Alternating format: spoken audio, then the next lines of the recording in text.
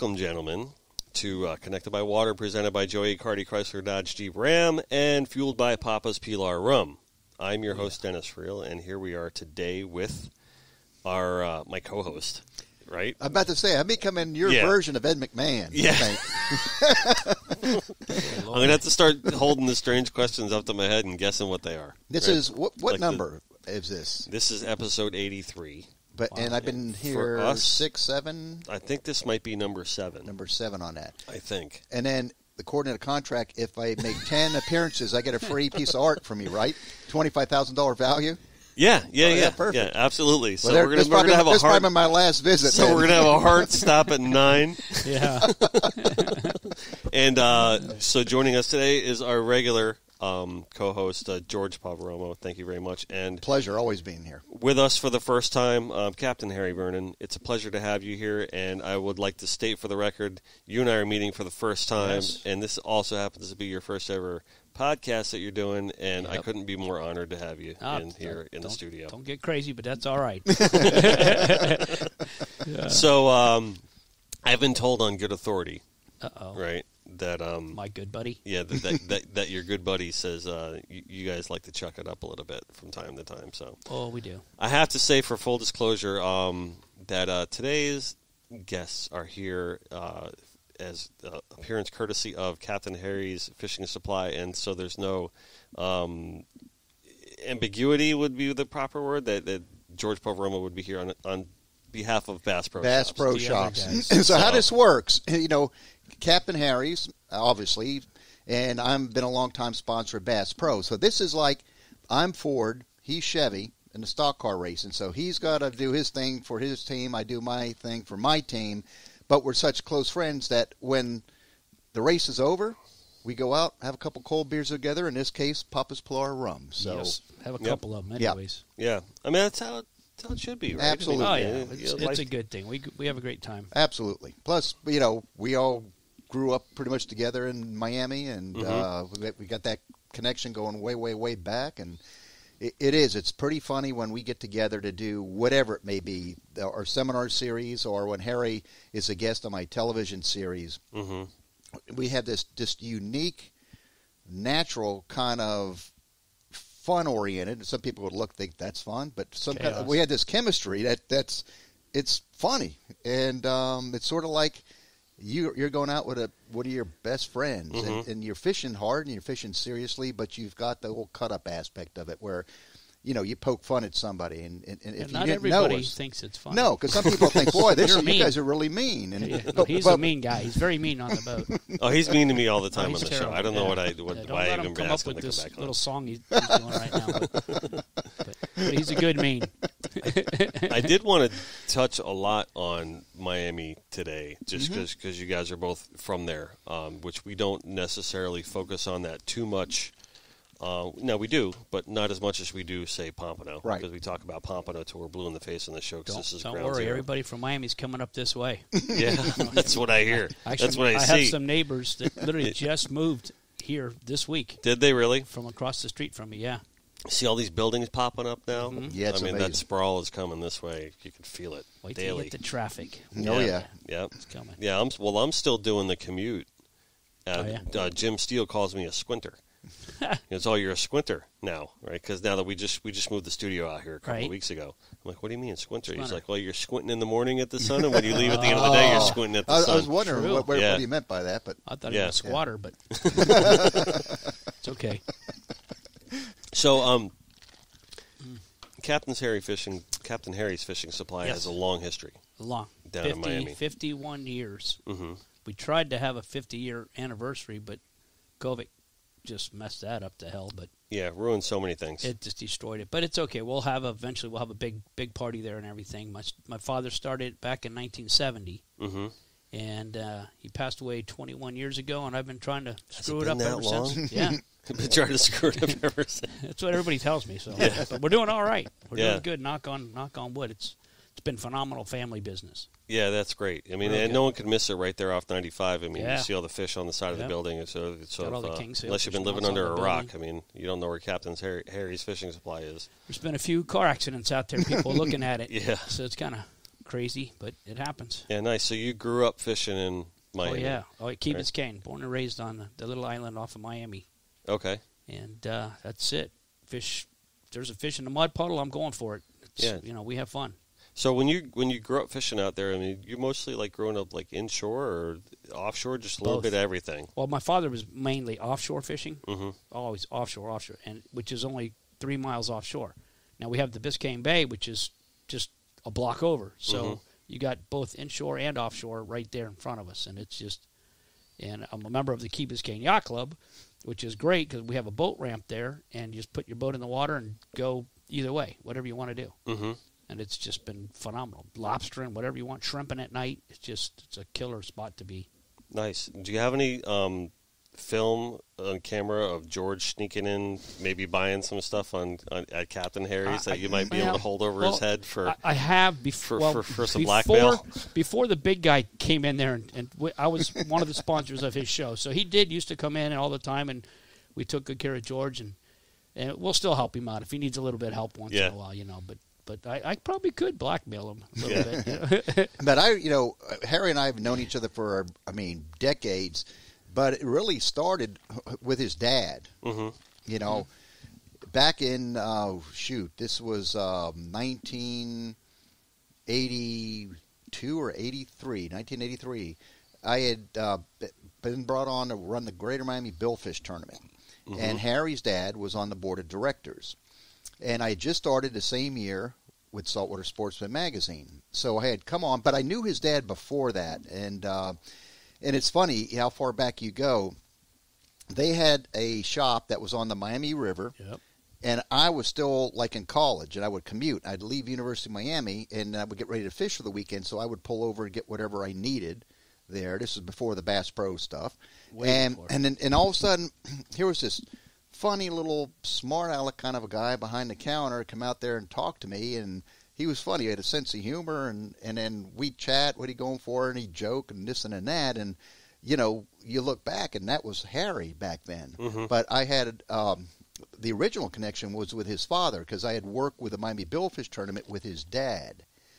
And ironically, to show you what a small world it is, and maybe it's the small Miami world, but is my hero, and still to this day, Bobby Brack. And anybody who's out of Miami... I'm so let down right now. I thought he was going to say me. Oh, no. You're second. Well, I got to stop for a second. The reason why I came out, my father told me to watch this guy. He's been shoplifting, so I got to watch him. And Bobby Brack is anyone who remembers South Florida stock car racing from Hialeah Speedway, the winningest late model modified driver. It was unbelievable. And then I am good personal friends with Bobby Brack. I used to watch him as my grandfather would take me out to the Speedway. And as the years progressed and then I got older and I started hanging out with Bobby, he told me that when he found out that I fished, and I found out that he fished a bit, he said his hero was his dad because his dad used to race at Hialeah Speedway. Back in the 50s. And Bobby Brack would tell me he used to ride his bike past Harry Vernon's race car shop, and he said he used to let me work on the car. So when I started racing, Harry was number 75. So Bobby said, I'm going to pick number 57 because his dad, Harry Vernon, who raced out there, was Bobby's hero. So how weird of a circle is this? Kind of cool. He had actually both. He had 57 and 75. Okay. He would have two cars at some time. Uh-huh. That's Bobby picked that up. I didn't know any of that about the racing stuff. Oh, yeah. I know this Captain goes Harry way is back. Captain Harry. Yeah. Mm-hmm. Yeah, absolutely. So, I mean, so you've seen it all down there in Miami. I mean, really, it's crazy how it's changed. And then obviously, some. But yeah, well, that's leave the end some out. Well, we talked about the sprawl coming this way. I mean, take me through a little bit of like both of your guys' points of view on. I guess I should ask this way: is South Florida, Miami, and how that's been creeping north over the years, and maybe how that's affected some of our natural resources and the culture of fishing. Because the culture of fishing, I think in the last decade or so, has really changed a lot as well. Especially when now that we got the bigger center consoles really becoming a staple now. It was a new thing not too long ago. And, that has a lot to do with, I think, the running back and forth with Bahamas and how that's just really changed the whole scene. Oh, heck yeah. Electronics today, which I've mentioned on his shows and everything, it's like cheating. It's so good today. Mm-hmm. The fish don't have a chance. I mean, you go that side scan, sonar stuff, you can see everything. I mean, it's crazy what I have on my boat and the stuff that I see. It's cheating. I mean, you go out 100 yards this way, 100 feet or feet this way, 100 out that way, and just drive around, and you find so much stuff. And then you find a wreck. Then you find the fish, and then you can pound on it, kill them all, whatever. Mm-hmm. Let them go, which we recommend today because us back in the day, that's all we did was keep everything. Mm-hmm. Right. And it's just and all the boat, and there's twice as many boats. Twice, 3 or 4 times. I've just never seen it so. And they're bigger, so they're badder, yep. It's incredible, and it's changed so much. I mean, back in the day, we'd use fingers for ranges. Go 3 fingers off of. And now you use a finger if somebody gets too close to you. Yeah, true. Use 3 fingers off of Fowey Light off the tip of Key Biscayne. That's going to put you on the Pioneer wreck, and that's how we used to fish to find these wrecks. Mm-hmm. You didn't have something to give you a GPS number to get you to here and there. You had ranges, and a lot of the guys back in the day would put out stuff, wrecks and stuff, and you try to find their stuff. But now you just see a guy on radar, 2 miles away, 3 miles away, hit quick save, and you got his spot. So it's crazy how it is. What today. about like the radars that we have now? Bird mode, where you used to fine tune the old school radars to try to learn how to pick up the birds. Now you push a button, and you see the birds. So you could take a person with little or no saltwater fishing experience, put them in the center console as long as they know how to drive it, and have this radar system in there and the electronics, like Harry said, and that person could be a danger and find the birds, without having to go through all the learning processes that we have. So it's changed. But I'll tell you what has really changed. I've had this discussion with Bouncer Smith for a while. We talk and it was last year, and I said, Bouncer, and I said, you see all the people that are fishing. There's more people fishing here than ever before, too. And we got in a talk about how things have changed. And I said, what do you think has been the biggest change? And he says, well, in our era, Harry, mine, and all growing up, especially in Miami, he said it was the quality of the catch that was the important factor back then. Going out with when they had a 6-pound class category, an 8-pound class, you get a 30-pound bull dolphin, an 8-pound spin. That was a hell of a catch. You were judged by your light tackle fishing abilities. And by light tackle, I'm also meaning going out and getting a blue on 30 or 50-pound. It was the catch. The Met tournament was huge. So now he says what happens, he said that whole thing has changed. He said people today when they fish, it's a numbers game. How many sailfish did you catch? How many yellowtails did you catch? How many groupers did you catch? How many dolphin did you catch? The quality of the catch, that has gone away, and it's all about the numbers. How much did you get? That's why I like seeing these tournaments that still count like heavy fish as the big prize of the tournament. Sure. That's a great thing that some tournaments still hang on to that, and it's not just an aggregate thing. Right. Five of them. And yeah, you got to fill 4 per category, or and it's like you want the KDW and all that. Yeah, absolutely. There's a certain skill set to that, but catching that big fish is still that epic story of catching the big fish. Oh yeah, I got everybody the big one today. I got the big one. Fish. Yeah. Everybody. Who doesn't? Sure, right, exactly. You want to come back to the dock? Look what I got. And it's fun. Yeah. Back in the day, that's all we would do. Sure. Used to kill everything, which was bad, but that's how we were brought up pretty much. My dad charter boat fished also. That was one of his jobs. He worked for Eastern Airlines, charter boat fished, and ran boats. And it was all about catch, because we'd sell the fish to make the money, and customers obviously would be great because they'd buy fish from you or whatever. And it was just that's the way it was. Yeah, we talked about on the show before about what's your biggest, most favorite. Someone asked you that question, right? And you keep bringing up this wahoo. Right. The 143-pound 6-ounce. Right. You got to have that 6 ounce added to that. But it's always, to me, that they always say the one that got away. Yeah. Do you remember? Oh yeah, your one that got away. Still, and what still was it? pains you to this day. Oh, I'm thinking I of had mine. one. We had this was before the TV show. Obviously, I just had come aboard with Saltwater Sportsman, and I had carte blanche to go wherever we wanted to go to do fishing features for the magazine. So we were in Ecuador to do a marlin feature. I took my buddy with me. And boom, I said, you get the first one because I need to get some pictures to go with the article. And there they kill everything. So he ended up catching a 570-pound black marlin. So they boated it. And then I hooked up next, and we were at 50-pound class. I brought my Penn tackle down, hooked up to one that was, I'd be afraid to even guess how big that thing was, but I would say it had to have been in the 700 to 800s. It almost dwarfed what was boated. And they had a fighting chair. And I stood there fighting the fish stand-up. And fought it for probably close to an hour and a half, and here it is. Here comes the leader. And I said, all right, we got this fish, and I'm cranking. And a mate went to grab the leader and didn't put any really undue pressure on it, but the fact that that leader, we were in a fight for so long, had chafed so badly, as soon as he grabbed, boop, and it went away.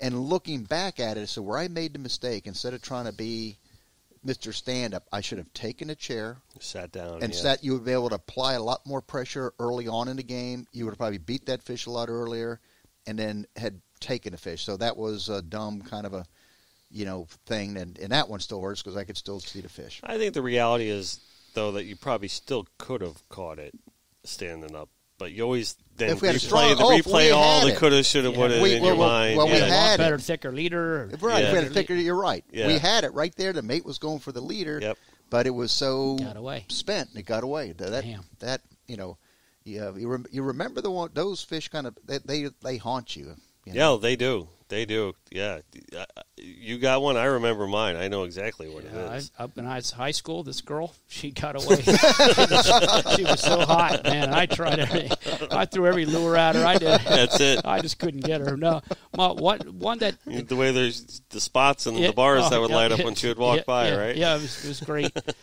but that was a long time ago, a couple weeks. No, my thing that I mean, I've had a few, but being in the tackle business and teaching people how to swordfish, I would teach someone how to swordfish. They would go out and catch one. I would go out and not catch one. I knew how to catch it. I knew rigged. I knew exactly what to do. I'd go out again and not catch one. Another guy'd come. I'd teach him how to catch a swordfish. He'd come in. Look at this 300-pound swordfish, Harry. But I was like, God, I hate you. God, and I still haven't caught one. I went over 15 times. And had never caught a swordfish. So finally, I was putting the lines out. Sun was still up. It's going down. And I'm literally rips out of my hand. And this swordfish comes up. And I was like, holy shit. Look at the size of this. And I'm going to put him at 400 to 500. He was probably up to 1,000 a while back. But I'd say he's probably 400 or 500 pound sword. And legit.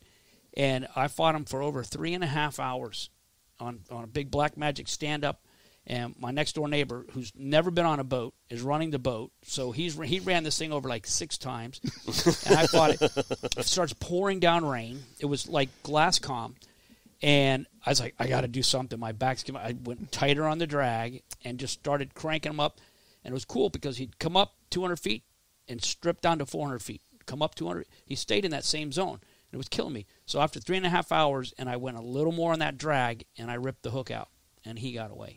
And it sucked because I saw that fish. I knew it, and it was mine, and I never got him. But I have caught swordfish prior to that, after that. I got the monkey or great white off my back, whatever it was, but it was hanging onto my back. When we had that discussion about, because you're moving when you had these swordfish That's the shoulda, coulda, woulda, right? Yeah, that's where I could have fought him another hour, backed the drag off, but I ripped the hook because I came up with some stuff on the hook even. And I was just like, I should have never done that. I just that's when we had the debate between circle hooks and J hooks, and naturally because you're moving still, it's almost like you're trolling. So circle hook's a little bit tougher, but you figured if you get a circle hook in a fish, your odds of getting it are so much better. And I had this discussion with Harry at one of the seminars, and I talked about going with circle hooks. And he says, you could go ahead and you take it. You want to go to J hooks after that? The way I look at it, it got such a bad to the bone fish. I want him to swallow it and get it in his gut so it kills him. Because the circle hook is going to go in the corner of his mouth, and it's not going to hurt him, and he's going to be lit the whole time. So you got your hands full for a long time. Right. Now, if it's a smaller fish, great. But if you hook the one that you've always wanted and your dream fish, you're going to be there forever with a circle hook. Yeah, you want to shoot a crossbow at him. You just want to get that thing in the boat. And I think a lot of people think that way because now you see all these harpoons and gaffs. It's like snag hooks, the stuff they were using to catch a swordfish. Yep. And I don't blame them. I did a lot of that stuff just to get that swordfish. But no, it's crazy. I'm so happy. Fish. I'm so elated that you brought up Titan and the drag because here's mine. One day we went out and it was May, right? So the fishing was good, right? Yep. Big fish. But it was a little sporty that day, and I had a couple of buddies of mine from college. One of them had just bought a new boat, a 23 Robalo bow rider. Wants to go fishing. Oh boy! Right, Dennis, you gotta take me fishing. Yeah, I just got my new boat. I'm like, all right, I'll take you. You know what I mean? Let's just grab a couple of, like this is back to the Penn Senators or whatever like that. You know what I mean? Yeah. And we'll just drag something behind. You know what I mean? And a couple of Dolphin Juniors or something like that. Rig Bally, who old school, right? Like, yeah, we'll just. I'm like, but I said we're probably not going to be able to last too long today. That bow rider and the sporty. It's not. I'm like, it's just. I said it was just prepping them. I'm like, I don't know how long this is going to last. You know what I mean? So. But we'll go out. We'll go out for a little bit. If you want, you just got your boat, you're really excited and everything like that, right? So we put the baits out. I got 2 mediums and 1 really long one, right down the middle. And all of a sudden that middle long goes off, like screaming. I'm like, oh crap! So I'm on the boat with 2 guys that I don't know what they're really doing, right? So the fact that fast forward and then come right back. The fact that I got to rely on one of these guys to gaff this fish is a little bit of a right? So we're reeling it in. And I see this son of a bitch jump, and it is a huge mahi. Huge, right? If you had to guess the weight or ballpark. I'm telling you, guaranteed, and this is no fish story, at least 65. Oh, that hurts. Because I know where it's going. That's why it's hurting me. And already. It is like it's one of those rough day mahis, right? And it lit up blue, and by the time it came, it was green. And it was just the biggest mahi I've ever seen at the side, like the length of a sailfish kind of thing. You know, and it was like, so after a good 40, 45 of getting him to the boat and everything like that, I knew he was going to do another run, and I was expecting it. Like, once he saw us at the boat, then they always do that dip down. And I was waiting for that, and it happened, and then I was able to get him back up, right? And all I could see is my college buddies holding that gaff. 1 gaff, right? We probably needed 2 with those guys, right? But then to trust those guys to do 2 gaffs, only 1 gaff on that boat, right? One of those little silver 3-footers. Oh, perfect. You know what I mean? You got to leap over right? 5 feet to get to it. So my natural instinct was to be like, I'm going to tighten that drag a little bit more. Oh. My instinct was I got scared that they weren't going to, that they're going to try to gaff it. It's going to run on me again. Yeah. You know what I mean? So I tightened it not that much, just a little bit. And what broke? Or the hook pulled? No, it snapped right at the knot. Oh. It's probably George's knot. Yeah. I didn't know him back then. Snapped right at the knot. And it's a killer. And then it just... And I tried to get on the boat and crank up the boat and get over there, and just was it still floundering? It was a little bit floundering. So I said, I would have been. I had my overboard. I almost did. I had my moment of depression. Hold on, what'd you say? Oh, a fish that big? You would have dove overboard for that fish. I would have. You done would that. Never dove overboard. For that fish, I would have done that. If it was that close and that big of a fish. I'm the farthest thing from Mr. Scuba Diver here, but I never get out of my boat involuntarily. You know that. That's why. But if that was that huge of a fish and that thing was floundering, I would have been in it. That was a good one. But by the time I got the boat cranked up and started, it was a little bit too deep at that point. It was, that's horrible. Yeah, and it was really like and you're with your college buddies, and you're thinking, we're going to bring home the glory. It's a Saturday. College football's on this afternoon. and We're all going back dolphin. to their house later and everyone's going to be at the heat. house. Imagine if we brought that big fish home. Oh, yeah. Oh. And then, that's my one that got away. We all have that, and then some. There's a few. There is always. We lost a big dolphin one time. Yeah. But this is way back, and during in April we always troll a mullet off the back of the boat, and I'd make these mullet. They were like yellow, just frozen. I mean, just nothing like they make today, man. This thing was just had its own color, and I rigged it, got it all set. It was mainly for blue marlin because we'd have the teaser out the back, and then I had my mullet. This dolphin came up from behind. It was a monster. I don't know how big it was, but it was probably one of the biggest ones still to this day that I've ever seen. Whether it was 65, 85, I don't know, but it was a friggin' monster. And my sister was on the boat with us, and my dad said, let Lulu gaff it. He was Lulu's part owner with the store with us at Capt Harry's. And I'm like, Dad, no, Dad. And I don't know, I'm probably 8 years old, 10 years old, and this thing is huge. And she gaffs it, and she can't do anything with this thing. My dad runs down, and we're in this old wooden boat. That's what I thought was going to happen to these guys. They were going to gaff that thing, and it was just going to manhandle them. She gaffed. She couldn't pick it up. She could not. My dad finally gets a hold of it, and he's pulling up and coming up and coming up. And I'm like, and I'm telling you, he's 6 foot tall, and it came back off and fell in the fish box. And I'm like, yes. And all of a sudden, the fish box lid goes flying off. The dolphin goes flying out, breaks the line off the back of the boat. You're kidding me. So you want to talk about real bad luck? I was so, I don't know if I could say it, but I was pretty mad at my dad and my sister. I still don't like them. I'm still mad at both of them for that day. But that was one of my big dolphin that just, Yeah. But I Man, ended this It whole sticks with conversation is actually depressing me. We got to step it up. It's crazy. All right. This goes back. Is it strange? Well, no, which is cool. You go back in the day. We used to fish Senator 6-0, Penn Senator 6-0s back then. And in the charter boat business, my dad would tie line to line to line, so you never know. We didn't put fresh line on. It was what a charter boat guy had at the time, and that's what we had. And I ended up catching a 335 blue marlin off of Miami on one of my yellow mullet swimming off the back of the boat. And it was pretty cool. So things happened. And, we stuck them, gapped them, threw them in the boat, and he got smoked.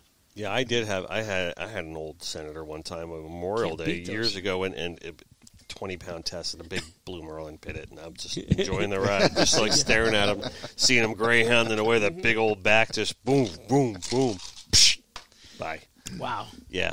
Anyway, so I didn't mean to bring Captain Harry in for the first time ever to have all these depressing, I lost him. But stories. They are good things. You asked a question. Yeah, it is, and anybody who fishes, especially if they fish quite a bit, there's not if anyone tells you that they never had a heartbreak or lost really a great fish, they're probably lying to you. Well, they're not fishing much. Either that or they don't know what they even do. But that's part of the deal, and you fish a lot, and you get a lot of super good catches, and then sometimes you get the heartbreaks in there, but that's all part of the game. It's how you learn what not to do as well. Yeah. You know what I mean? Yeah, you do. You always think about what could you done differently, and you learn by that. Yeah. There's nothing that makes you remember 100%. more.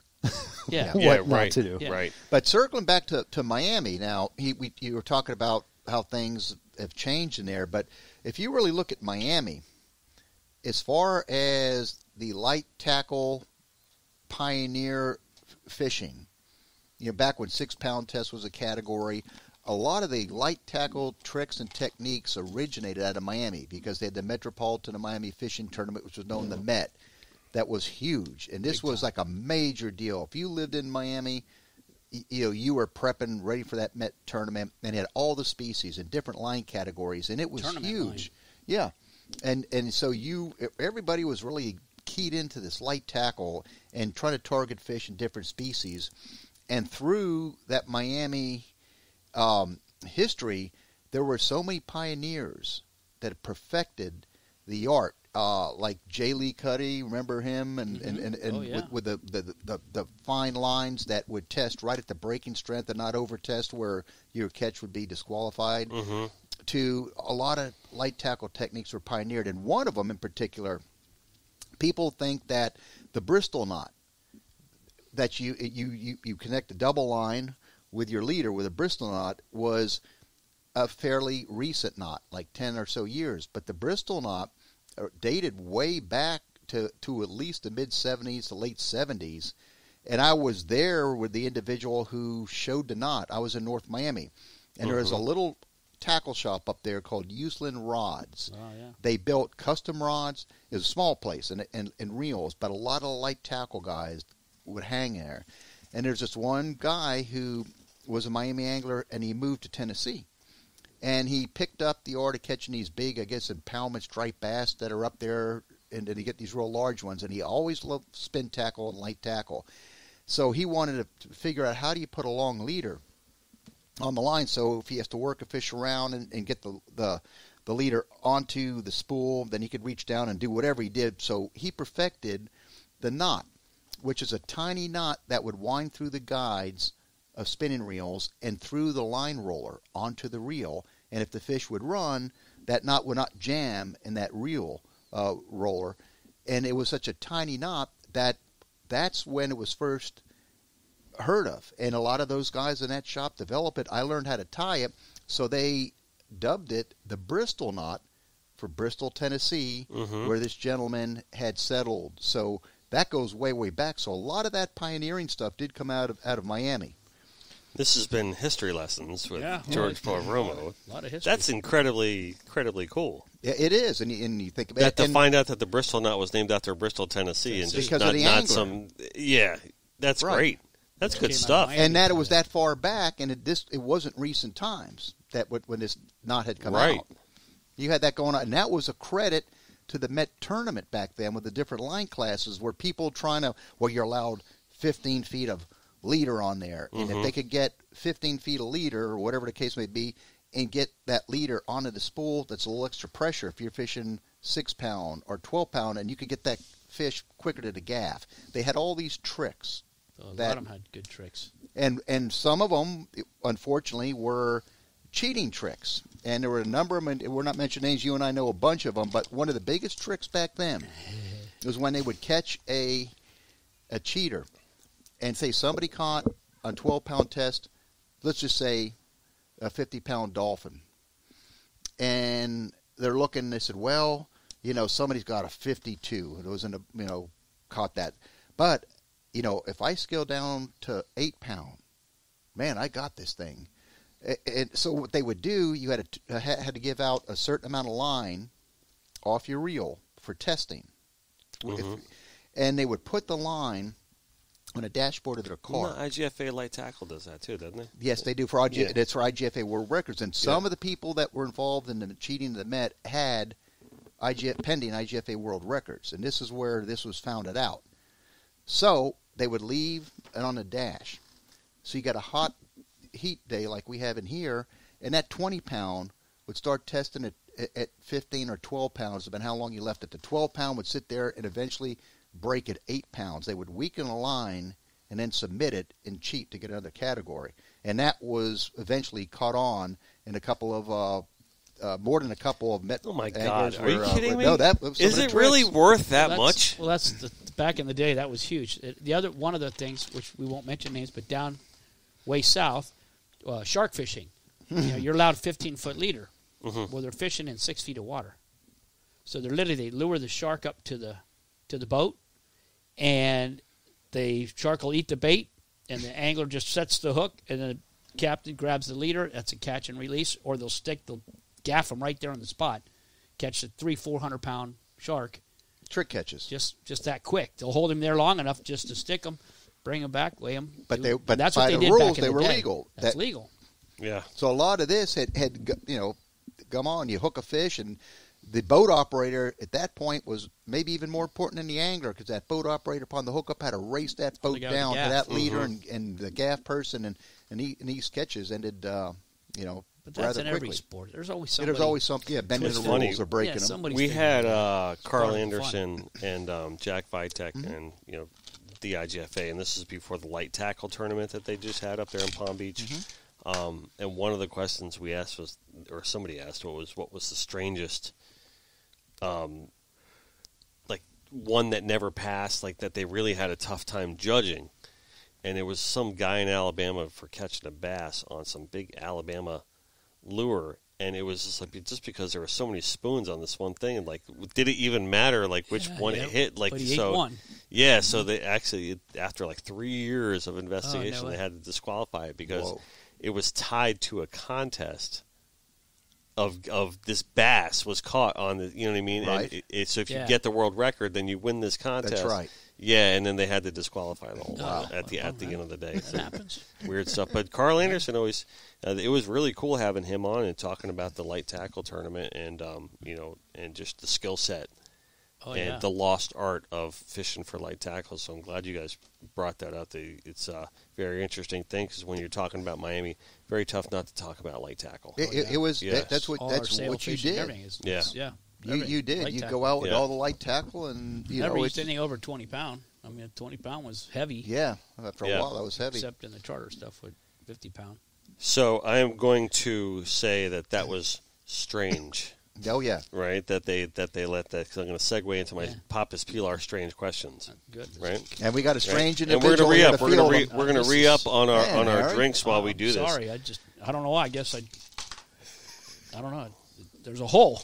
There's a hole in the bottom. We're going to freshen up our drinks, and we're going to ask some strange questions. And I got a good one coming up from a mutual friend of ours, right? Cool so deal. If anyone wants some new ice, right? And then I'm going to. Want more ice? There we go. That's good right there. Let me put a couple more in mine. And what the heck? Because Pappas Pilar is always at the studio. You know, the funny thing is we had a tournament here at the end of Taha Marine Dock this weekend. Tell me when. You're good. Shit. Hands all wet. That was an accident, but I'll just roll with it. And that's definitely not an Engel cooler. You know, I could tell my hands are burning. That is not. That's why we hide it. That's like a demonic cooler there. That's like my hands burn. Well, maybe you can talk to the fine people at Engel Coolers. I may have to have them sponsor the show and give us a cooler. That's why the cooler's on the floor and not on the I table. just put my Engel cooler on my little surfboard boat. Did you? My Layman 18. Yeah, I just put that on there. We had a tournament here at the end of the Taha Marine Dock just this past weekend. A local girl who's in college has been putting on the trash can slam for years. Yeah, and it's a trash can that raises money for autism. It's a 100% tournament that benefits the local organization here, and it was outstanding. So those are good. I can't remember why I brought that up. The fun tournaments. Yeah. Okay. So we are in our strange questions segment. The first one comes from our mutual friend Debbie Hansen. Oh, you know Debbie? Yeah, of course. Okay. Yes, I do. I love Debbie. You love Debbie. You love Debbie because you can't help but not love Debbie because she's amazing and she's awesome. Justin loves Debbie Justin, too. He knows. Fished with Debbie many times. Right. So I'm actually supposed to go fishing with her very soon. Hopefully she can teach me a thing She's or two. a wealth of knowledge. Yes, she is. So, all right, so I texted. All right, so this is not the traditional way we do this. Normally I have a sheet of paper. This is all formatted, so I'm going to take this organically here. I said, hey, Debbie, George and Captain Harry Vernon on the show today have a strange question for me to ask. She says, hey, Dennis, oh, my, you've got the dynamic duo in the house. Absolutely. Ask George if he has had the opportunity to get his gaff engraved yet, followed by a detailed explanation of the inscription that you would choose. Mm-hmm. Then ask Harry if he has any floating gaffs in stock at Captain Harry's. So mean, Dad. If not, perhaps he can at least recommend one that has a non-slip grip. I'd love to hear why. If this were a boxing question. match, the referee would break it up. Keep those blows up. You're hitting those low blows. There's some heavy low blows with that. It's verbatim. All right, I'll start because I know where she's going with this. Yeah. Did I get my gaff engraved yet? And to her credit, this was her idea. We were having a discussion on gaffs, and which we'll get into here in a second with Harry. And she says you need to have your gaff engraved, like just a funny saying on it.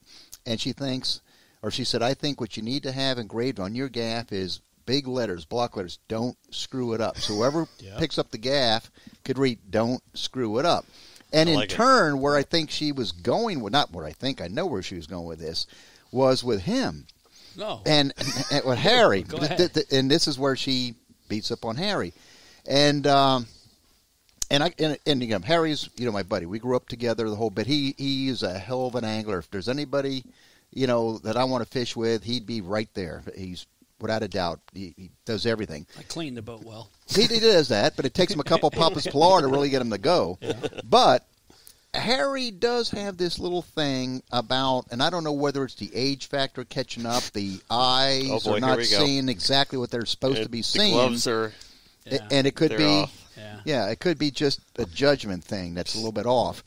But he's missed quite a few fish with the gaff, and the most notable one was we were doing the show at a Blue Marlin Cove in the Bahamas together, and we had run way out to find the yellowfins, and we got in and we had this beauty of a yellowfin that were actually getting past the sharks. And I go, Harry, go, and he planted this gaff, and this is all on film. Just put us on the show, and it's been appearing at our. You better have that footage of him shopping at your store. That's all I know, right? And it makes the appearance every now and then at our seminars. That's a little video clip comes. So he sticks this gaff, and when I saw him stick this fish, it was such a solid one. I said, man, Harry drilled us. Then I see him bend over, grunting, and then over to gunnels, and I thought he was going to go over, and then boom, the tuna takes off with the gaff. He mentioned something that we can't even say here on the show. I said, and I go, Harry, and there goes this tuna, but I still had the tuna, and I said, get the second gaff. He's still hooked up. Yeah, the fish didn't get away, thank God. And so he goes running up there, mumbling all these words. A lot of bad words there. They couldn't film it. So that's what he did. He did it on purpose. He just said this so. It's not Discovery Channel worthy. That's what he thought. No. Yeah. Right. But we had a good editing team. Yeah. So they get the second gaff, and he comes back down. We finally get the fish up, and he sticks it, and we get it. But what was funny about the first one, George, lift the rod tip higher. Like, it was my fault. You're the one who couldn't hang on to the gaff. So that was what she was talking about there. So I will give him equal time for the rebuttal, which I can tell you right now, put your boots on. No. First of all, we were very low on bait. We were. Yes. Our chumming the tunas up and getting in the right position to get these tunas. And I saw a free jumper, and I was like, we got to move over a little bit. We move over. My hands are wet. I don't have any gloves on. Okay? You got a violin? I got play here. No. He's talking.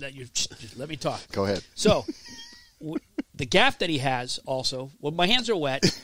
And at my age, they get soft pretty easy. They're not like they used to be. But so everything was great. We get the fish to the boat. I do stick the fish. Wasn't the greatest gaff job when I stuck it, because there's times it was a solid certain set. Times to gaff a fish. Yeah, but he was heading already down. It was a bad deal, but still I was able to hold on to anything. And this is what gets me mad. They don't film this. They don't say this part. This gaff has got like 3 feet of just solid sandpaper on it, so you can have a good grip. Now, if you have gloves on, that's great. That fish would have never have gone any further than 2 inches if I had. But this thing was just took off all the skin on my hands. So you're barehanded. No, I had 27 pairs of gloves in the back console there, to the point where you got to figure out, there's so many of them, where's your left hand, where's your right hand? That's the problem. Maybe it's not like there was a lack of gloves. You brought the fish in so fast that he didn't have time to get the gloves. He doesn't want me to use them, so he don't want them to get dirty. So I'm like, okay. So I have to do everything barehanded. So it literally rips through my hands, and that part of it was F this, F that, and going on. My hands are bleeding because it shredded the crap out of my hands. And they don't show that on the TV. They just show the thing and the cussing and the fish goes away. So that and the other bad thing with that particular gaff, that's a custom made. Your gaff. Buddy built it, Albert Castro, but our mutual buddy. Right. Okay, he's got smaller hands than I do. But the grip on that gaff is very, very narrow. It's skinny, which is great, lightweight.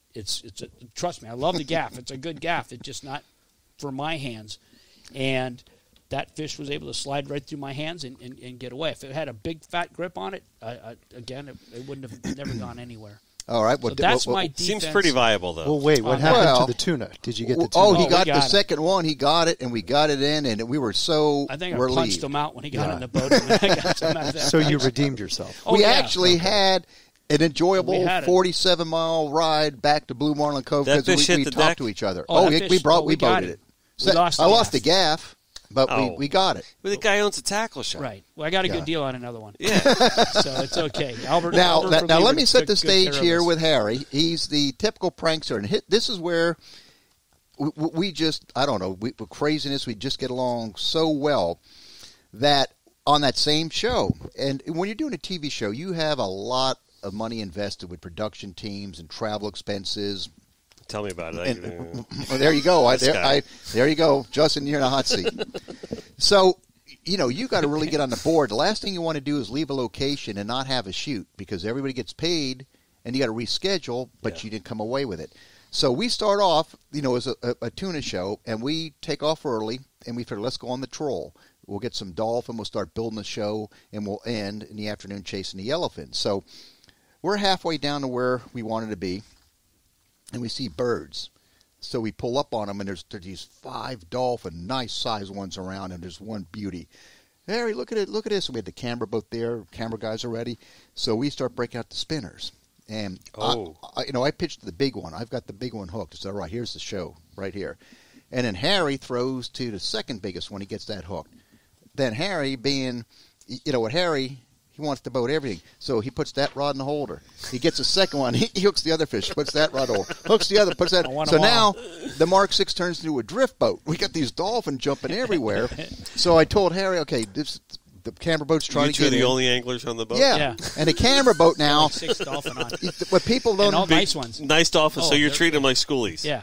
Okay. Yeah, and what the people don't understand when they see the show is if we're fun fishing, we would do that because you get the numbers. But you got to understand you need to leave a path for the camera boat to get right in and work. You can't have lines everywhere where the camera boat can't come in, get the props all wrapped up in line, and it's a different animal. So we're getting it. I said, Harry, make sure you gaff this big bull that I have on first. This is a showstopper. Okay, so he gets the gaff out. And did you put the gloves on? I don't know if he had the gloves on. Probably not. I don't Probably think not. So all of a sudden, get dirty. I said, all right, Harry. And then he goes back to fighting the fish. I got my bull here. He goes, all right. And he's grabbing he reels this other fish in. And boom, he gaffs that and puts it in. Harry, get this big one. All right. And he grabs the other rod, and he's playing around this other. So he's now having his fun, figuring I'm going to get all these other ones and leave George sweating out there. and that big bull is the last one that he actually gaffed. So this is how the games sort of go when you're with him. Yeah. But we got them all. Oh, you got them all. We got them all. I had a few choice words with him once that we got them all. And then at the end, you saw yellowphant tuna come through with a gaff stuck in it. With a big long candle. But you had a shark come up on your fish, too. Yes, we did. And that crazy. Because that was after the shark was coming up, and I was mad. Harry should have gaffed this fish first, but somehow the shark left it alone. Yep. I'm going to bring up sharks in a little bit. Oh, boy. I'm going to bring them up in a little bit. But first, I want to ask the next question. Thank you, Debbie, for setting those two off. Well, she really started up. Absolutely. But George did lose her first big dolphin she ever had on the gaff. I did. The Debbie Hansen, I did. And see there?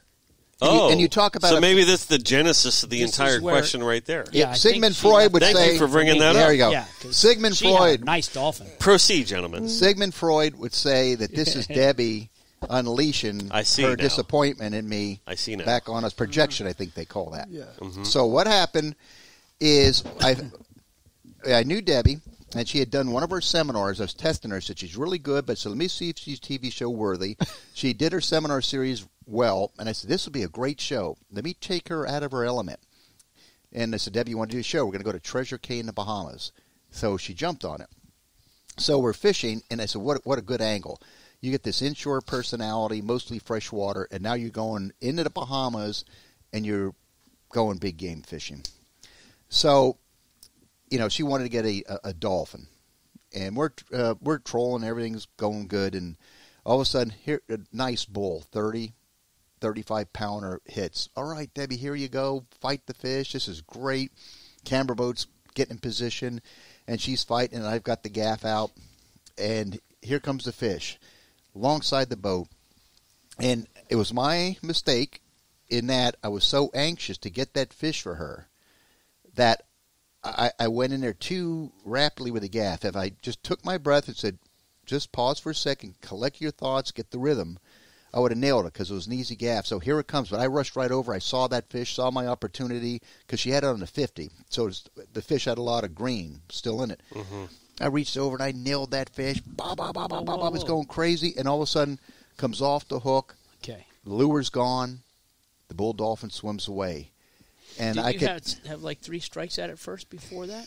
May have. think you're playing for the Marlins. I think you you're right. I think to Harry's credit, I think a couple of Dragon Waters. Goes back to I think the CNI dog. Dragon Water a couple times. See, I have a short memory on that already. Yeah, of course he does. And what's your slot on the weight there? On the what? On the weight of that dolphin. It had been 30 easy, probably 35 pushing it. It was just a beautiful bull dolphin that would have been so great for her. And Debbie I did. Said it was like 60 pounds. No, 60 pounds, I would have committed suicide.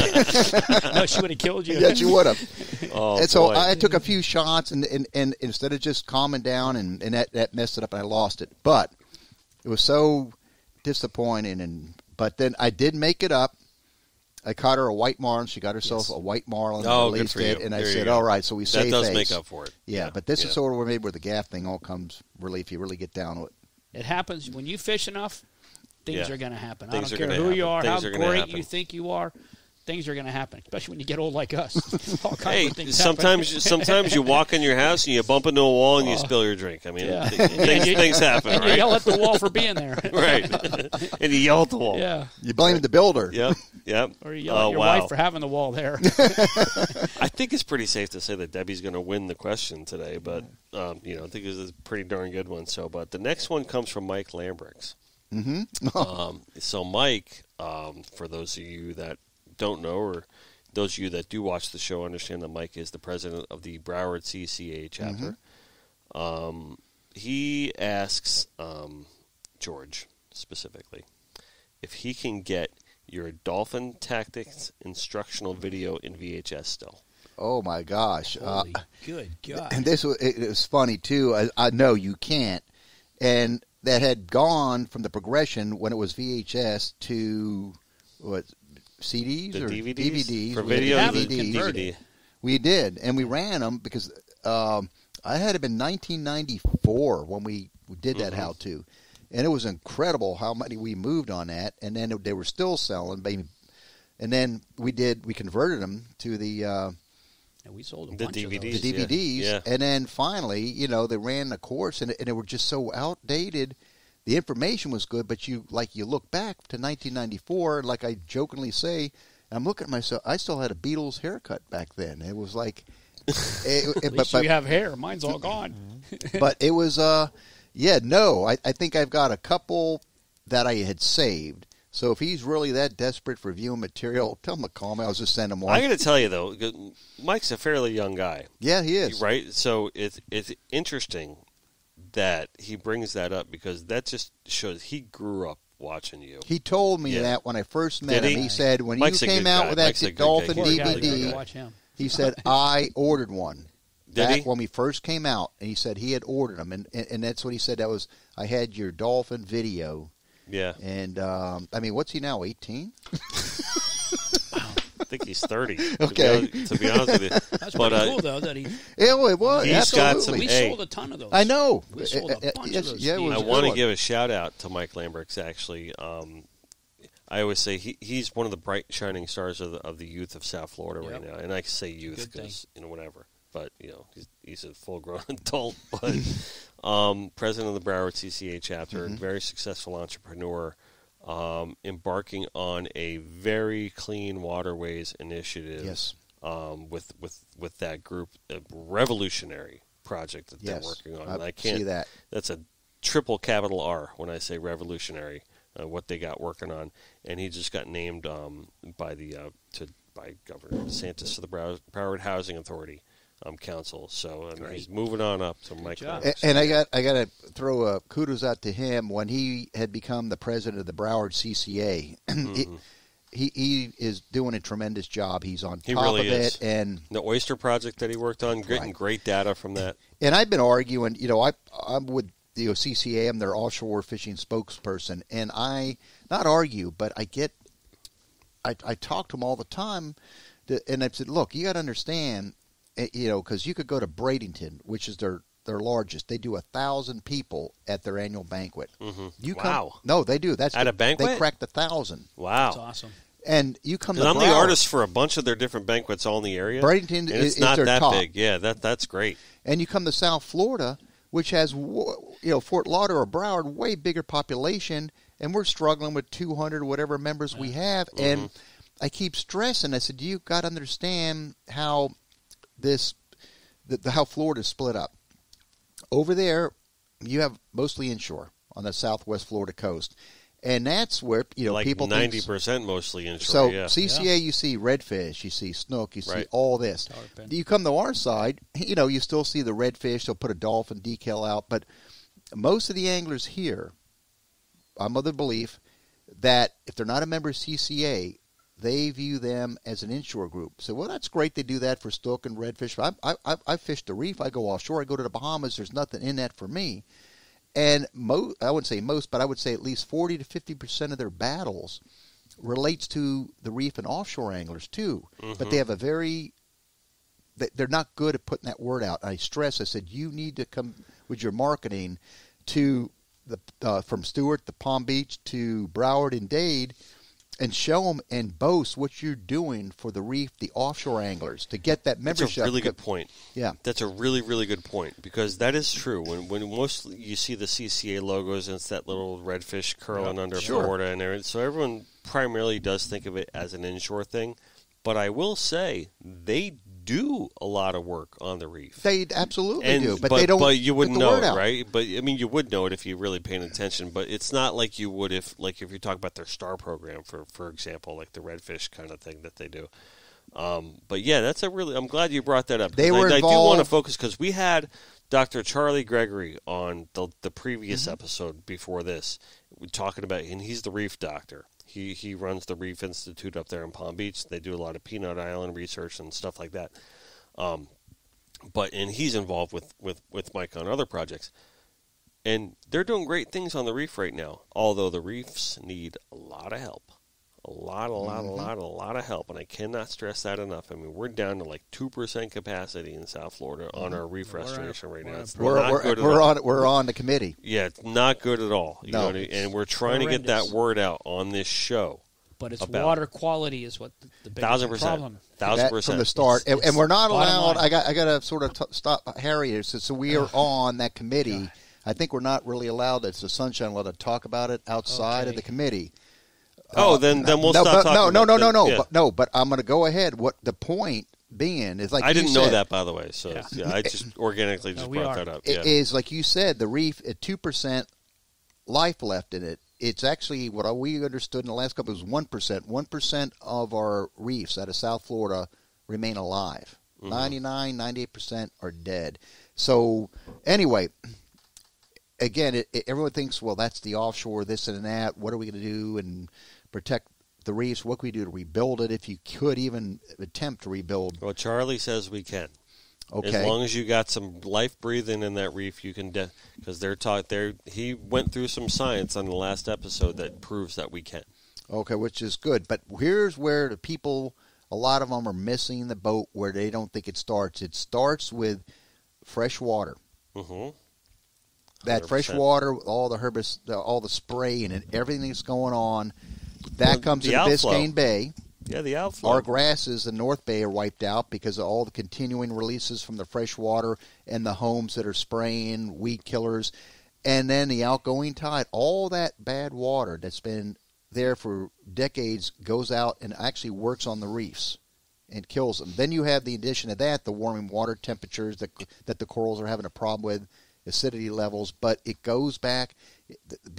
I think any chance to save the reefs, unless they come up with a super coral that's impervious to acid in the warming water temps, they need to clean these inshore waters up and stop the spraying in these freshwater canals, all these chemicals that are they're not only killing the weeds but everything else. That's coming off of 95, all the cars, the oils, the greases, the runoff. You know where my store is? I have a canal, the New River Canal right there.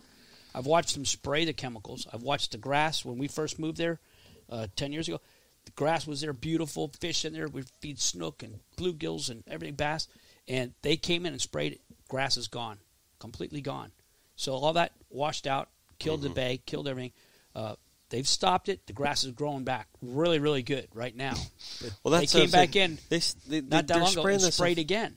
Did they? Oh, they could do it continuously. Yeah, absolutely. And all this grass is coming up again, and I'm like, are you kidding me? This is ridiculous. Routinely. They've got to stop the spraying. Right. That's exactly it. All in the name of what? beauty, laziness. Because, you know what I mean? Because they don't want to trim. They don't want to go back to old school and use machines to cut in this. Now guy goes down with a boat and I've got video I can show you of the guy just spraying just. You can give that to him. All in the water. It's horrendous what they're doing, and it's bad. And I'll give you a quick stupid scenario, but of water quality. I have a fish tank at my house. It's a 90-gallon saltwater tank. I had coral growing in. I had sea anemones, clownfish, everything in that thing, live, shrimp. It was incredible. I have a University of Miami scientist down the street. He was coming to my tank, taking some of my stuff out for his tank because it was growing so well, and it was great. And this what kind of gets me mad when they want to close areas of the reef, close it. It's the fishermen. Well, not everyone's out there catching the clownfish. No one's out there catching the sea anemones, and that's dying for a reason. So I had this beautiful tank, unreal, and I did two stupid things. I put something in the tank that shouldn't have been in there, and it threw the water off, and it killed everything in the tank. Everything. And it cost me a lot of money. And the marine scientist down the street goes, "Why would you put that in your tank?" It's the water quality. It's what I put in the water that killed everything. It wasn't because people were fishing in my tank. No one's allowed to fish in my tank anyways. But it's just something. That's what's happening with the bay. You're exactly right. You guys are both right. Because you know what? I just thought of this, right? So to draw a parallel, because I always like to draw parallels, because to me, when you draw parallels, that really clarifies things, right? So, two things. Number one, COVID-19. If you look outside and you look at the Earth, right. everything looks beautiful. Yes. Right? Water's everything, clear. everything looks wonderful, right? But we've got a pandemic going on, right? That there's this issue, this viral issue that we have, and that's no different than dirty water, right, for the reefs, right? And also, too, people always talk about, we need to find another planet that's got life like Earth. Yeah. We need to find another planet in some far-off galaxy. We need to find that. We need to find that. And I'm thinking, why? Because we screwed this one up. Yep. Not even that. When we get there, what the hell do you think's going to happen? Do the same damn thing. We are not going to be immune to anything on that planet, right? Because we haven't built that up over generations and generations. Our DNA is going to die on that planet. Yep. We aren't going to stand a chance because we haven't built up any immunities. Right? Yep. So that's just like the reefs are dealing with the same damn thing. When we get these herbicides coming in and contaminating those reefs, that's exactly what's going to happen. They're not going to stand a chance. No wonder it's 2%. Yeah. You're right, George. But see, those herbicides are absolutely the problem. And the outflow is the issue. Right. That's where it not starts. Just that. It's just all you got to realize. All these cars that are driving down 95, the turnpike, all that, everything goes into the canals. All that water, all that runoff from your car engine, the transmission fluid, all that stuff goes in these canals. When we have a really nasty rain, I'll walk out to the canal and it's just an oil slick on the top. It's an oil slick just going out. It's just you're like looking at it. I look at it and go, "Just God darn, man! You know what's the how do we problem stop about that? How do you filter that? How do you stop that from that happening?" If they could put somebody, we could get to Mars, they could figure out a fairly easy way to skim that stuff out. Sure. Laziness and greed. Right, greed. Yeah. Right? Oh, so if everyone wants to blame Big Sugar, which they're to blame. Mm-hmm. So been there forever. Let me not say that they're not, okay? Right. They are. But there's other factors, too. A lot more. Impervious surfaces, sprawl. Like, we weren't built. This state was not built to have this many people in it. No. I'm sorry, it wasn't. No. Like, if you look at Manhattan is built on granite, okay? Yeah. We're not granite. No. There's a reason that Florida is the last frontier of the United States. Because you couldn't build on it. It's swamp. It's sand. You know what I mean? It's a natural flowing river of a place. Mm-hmm. Now, it sounds hypocritical for me to say that because I've lived here all my life. You know, my forefathers came from New Jersey. Whatever. My dad was from Jersey. It was, So it's but they moved down here. Yeah, okay. Country. So eventually someone's got to come here from somewhere else, right? But, I watched, I just got done watching all this black sails. I've been into the pirate thing lately. Because I want to really get a better understanding of, I know I'm going off on a tangent here, but piracy and Nassau, Bahamas, which was really the mecca and the breadbasket of all of piracy, and why they would always just run back to North Carolina for all their problems, and South Carolina and Charleston for all their problems. They would never really come here. It's because we were inhabitable, right? You couldn't really mosquitoes, natives, gators. You know what I mean? Yeah. Oh, yeah. You couldn't really build here, and it wasn't until Flagler came down with the damn railroad and started putting down solid surfaces so we could build something here. Yeah. Right? So, I mean, we weren't really intended for this. And now after COVID, and now after, let's just call it questionable politics, right? We're not going to get too deep into it, right? We have an influx of people by the 1,000 a day. Come from New York, New England, California, right? They all want to come here. And we don't have room for that. No. You know, and so that oil slick's going to get bigger. Right? And that outflow is going to get more. Sewage because breaks. Everyone's going to want their... Yeah, the sewage breaks. There was one today down in Biscayne Bay. That's what Biscayne Bay, North Biscayne Bay is noted for their sewer breaks at least one or a year, if not twice. Yeah. Fort Lauderdale's been crazy. No, Fort Lauderdale, that's I don't even say what that is, but it's north end of the Dead Sea. I'm not going to get into the solutions. We've gotten into if we start getting into the solutions, we're going to be here forever. Well, I'm going to spin. But there are solutions. I will spin us out of here on this one. It just for thought. Sorry. No, this is all good. This is perfect. I think the audience needs to know. Yeah, for one sure. spin-off that was brought up by an individual. I won't bring his name up because he serves on the committee. A highly experienced fisherman. And he says he had brought up that maybe we're looking at this the wrong way. We're trying to figure out how to save 2%, in your case, or 1% of our reefs. It's insane. How are we going to do that? He said we need to really look at this an entirely different way and come out with concrete-type artificial reefs. Not just thinking freighters, but having developed certain types of concrete structures that could be set at certain depth contours where a lot of our key bottom fish spawn at to give them the relief. And you set these and you build these occasionally or based on the type of species, and the concrete is not going to erode. It'll grow some mild algae, whatever, and create the zones, but you're going to put the structure in that'll be impervious to like the warming waters, the acidity levels, the pollution that's still coming out. He says he's arguing that we're looking at this whole thing the wrong way. How do you save 1% or 2% unless there's a super coral being developed that could repopulate that?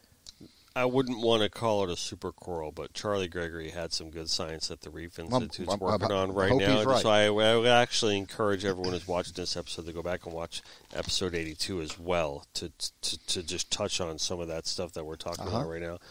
But artificial reefs is the answer. It has to be. Anyone that wants to argue against artificial reefs is at least in the near term. Please just educate yourself. You have to. Yeah. Please just really look at it for what it is. No doubt. You want answers, you can handle the truth, right? Well, not that I've ever done this myself, but I know where stuff that was put in the water that has got some spectacular fishing around it. And there's corals growing on it, all kinds of stuff growing on stuff that was put out in the bay. Well, I can say now that it would blow your mind. And then for some reason they came in, not particularly the spot that I know very well, few spots, but they came in. I'll give you an easy example. Off Key Biscayne, there was a little artificial reef that was put out. Some bicycles, Bruce's work? Some who? Bruce Marks' work at all? No, no one in that credibility. No, okay. This was off the beach, off Key Biscayne, Key Biscayne Beach Club, and it was out probably 40, 50 yards max. And all the kids would swim out to it, swim around it. There was so many fish around this thing and growth on it. It was unbelievable. And it was a cool thing for my kids swimming out. They used to swim out and look at lobsters and sea urchins and all kinds of stuff around this thing. Well, FWC or whoever all of a sudden comes in one day and took everything out of the bottom. Took it all out. I don't even know how they knew it was there. To what end and for a reason? They took it out because it was whatever. I don't know. That's when they were doing still. It wasn't supposed to be there. It wasn't. That was set natural. They didn't do it. By an aspiring angler. Right. They didn't do it or whatever.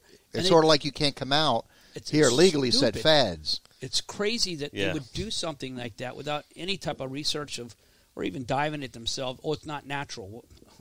it doesn't have to be natural. It's got to be stuff that we could there's bait around it. There's everything around this thing. It was incredible. Do you and know it wasn't big. It was probably. You can't say what it is. I just want to know when they pulled up carts, bicycles, some big barrels, trash can barrels, structure, and it was just stuff that gradually was put out there, and so much. But growth got on this stuff, and it was.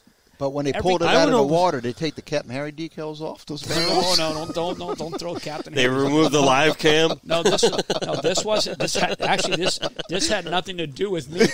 I've got my own other. I mean, my friends have got my other own stuff out in their areas that they have. But I mean, this is what you have to do today to have your spots in fishing areas. You got to have your good areas. But there's fish come to where growth is. Reef, structure. They go there.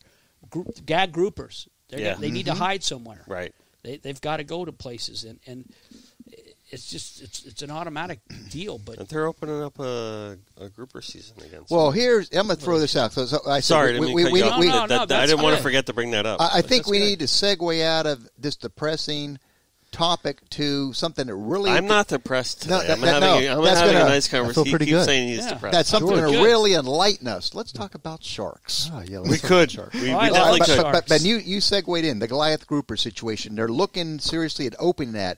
I think they need to put the brakes on that because they need to open sharks before they open Goliath groupers. The sharks are out of control. Out of control. Keep the Goliaths parked. Oh yeah, they do their things, but they're nowhere near what is going on today. We are out of control of these sharks. They need to have a limited commercial reentry. They need to get it going now. It's out of control. Please continue. We protected this. This is exactly what we need to talk about. No, the shark. You guys are being mean to the shark. Oh, here we go. You got to understand the position that I'm in. I saw a lot of fish hooks, and all these fish that are getting eaten by all these sharks right now are just awesome. I'm selling more hooks than I've ever sold ever because sharks are eating everything they catch. So it's great for me. But in reality, are there a lot of sharks? Way more. Yes. I've never seen this many sharks. Me either. And I'll give you another example. Key Biscayne. My entire life growing up around the Key Biscayne Yacht Club, diving, swimming, jumping our bites in the water, everything. I've never seen a bull shark. I've seen more bull sharks around there now than I've ever seen. We caught one over 500 pounds at the yacht club. I remember that. And 500? Oh, yeah. It was huge. In the marina. I got photos of them. Yes, they come inside. The divers won't clean the bottom of the boats now because the bull sharks are there. They come inside. Oh, they're we got the tarp in there. There's a spot right here most we've ever seen at Hillsborough Bridge, not Hillsborough Inlet, but Hillsborough Boulevard. Right. Well, people are feeding them. Just north of that. Yeah, right. It's a seasonal thing. This feeding thing, feeding them is. Yeah. So all right. So there I've discussed this at length, right? So there's multiple factors to this, right? There's people feeding them. There's the glorification to the shark excursions and different things like which that, is right? so cool. Yeah, but fantastic. Let me tell you. But they've also limited long lining for sharks, right? Yeah. And they have opened up other sharks that you're not allowed to, catch or kill them. Catch or kill. Yeah. But the bottom line is, it's a problem. Big time. And nobody's listening. No. And we're going to create a panel here on the show. We're going to do something here, and I'm kind of teasing this. And I'd love you guys to be a part of it. To where we're going to have a group of people to openly talk about this because we're facing a lot of issues of government issues and regulatory issues on this. And it stems and spawns down to so many factors of why it's important to take care of this. And it's not just a pleasure thing, right? It is an ecological thing, and it is a balance thing. Mm-hmm. It's a marine balance issue that we are facing right now. We're not going to stop fishing. The sharks are very smart, and they learn. Mm-hmm. And they understand what's going on, and they understand where the food is and how to get it. Mm-hmm. They're not an A-list predator for nothing. Something's got to be done. And people need to understand. They need to listen to what we're talking about. Because so many of us are talking about the same thing in the same way, and for them to ignore what we have to say is not only just dismissive, but it's disrespectful. Right. Well, they do it for alligators. You have an alligator hunt because there's too many alligators. So they have a season. I just where think that you can catch the shark has become taboo. quota. Like, oh, you know, crazy. Everyone's afraid to even broach that Because subject. the movie Jaws, they're all like. Let's get back to culture, right? So you build a culture around ecological education and, let's save the whales, let's save this, let's save that, let's save everything. Why not? What could be wrong about saving everything? Stop driving. But the problem, the saving the sharks, they're an apex predator. The only they're a different predator they different have animal, would be us. Literally. So all of a sudden you're protecting the apex predator, and they're just devastating everything else. Like, how could you go and drop down and fish for your snappers and muttons, and you got to get a certain length limit? How many of those get eaten the way up? Or if it's undersized, how many of those fish get eaten when you're releasing them? Release them. Just think of the amount of reef fish that they're devastating, and they're on the sales now. It's very difficult to run into the Bahamas unless you just they're get eating sailfish. To get the tunas, Yeah. I remember smart. fishing that channel. You get those tunas. You never even thought about a shark. Never even saw it. I wish Nicole were here right now to be at the bar. She had to leave early today, but she just went over to Bimini for her birthday. She got one yellowfin. I'm like, oh, cool, you got the one. She's like, yeah, we're so lucky. Like, the other 7 got sharked. Okay, and there's 7. a problem. Why would you sit there, and if the sharks are that bad, sacrifice those yellowfins? It's sort of like something just not right about that. They're going to get sacrificed. I know, but if after a while, they got number 6, it's out of control, and they need to have a limited commercial reentry. And I can understand, you still protect, the big predator sharks that they're protecting. I think we have a lot of issues here with the bull sharks that are in there, and but they need to have a limited commercial reentry, and maybe more than limited. And when I say limited, I'm talking about give it 2 years, then we'll stop. And let's have an evaluation and see how things are going. And if they're still overbearing, then open up, continue it some more. I agree.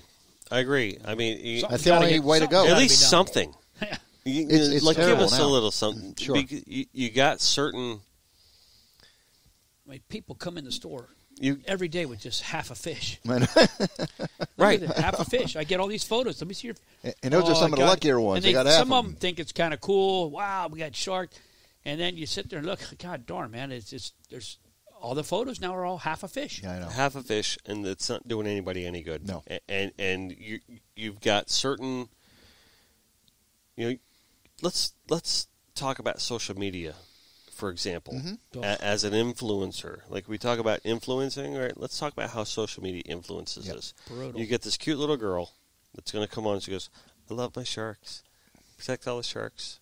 Everything's wonderful. Everything's beautiful. Let's all live free. Everyone's like, yes, we need to do that. It's an education. That's an uneducated. You got to find a way to make point this of a view. universal type education that cracks these barriers and explains what is happening. Yeah. Okay, if they're worried about that, then you show them the angle. Well, here we are. We're trying. Where the muttons are spawning. We're going to go for a limit, but it took us 20 muttons to go through to get. Or 2 or 3, whatever fish you wanted. The rest were eaten by sharks, and these are spawning aggregate. Now there's 10 boats around there doing the same thing. And they're all getting eaten by them. So look at the numbers of these bottom fish that are being taken out of that because of this. It's all about communication and education, and that's where the expertise comes in. You have to get that message out that crosses so many barriers. And show, okay, well, yeah, hanging sharks up, this and that is bad because maybe they're not educated on how we've protected them so much that they're overtaking everything and how it impacts bottom fishing stocks, how it's impacting sailfish stocks, and the damage it's doing because of us. You got to understand, okay, we need to make another adjustment here. Every time that a human gets involved in trying to manage something, somehow a lot of it is good, but a lot of times we really screw up. Have the right statistics before you start doing this. I mean, 100%. Don't just think, let's just shut this and do that. Sure. That's right. It's it's out of control. Yeah, no doubt. Over manipulation. I mean, people want to close areas down for what? There's no good reason to close it just because, and it kills you because people want to close this area. So you got 300 boats here fishing.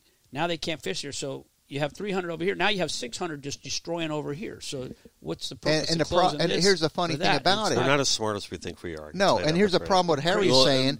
You're fishing a dead piece of reef. So you have a no fishing zone on a reef that has maybe 1% still alive. What is that going to do? We're not at the level to where you regulate the fisheries. We're doing well now with the regulations we have intact and trying to keep a lot of these fish at sustainable levels, the groupers, the close seasons. And if we need to do more, then maybe we shut down a lot of these fish during their spawning season. But don't take away the angler's right to fish a spot. We've proven that sensible measures, bag limits, size limits, works. Mm-hmm. But the boomerang to all this is that now you have sharks that are influencing that based on, like we talked about earlier, you're trying to catch your limit of muttons, but a lot of them are being eaten. A lot of smaller ones are getting eaten by sharks on the way down. So how many of those are you killing to get your limit because of the sharks now too?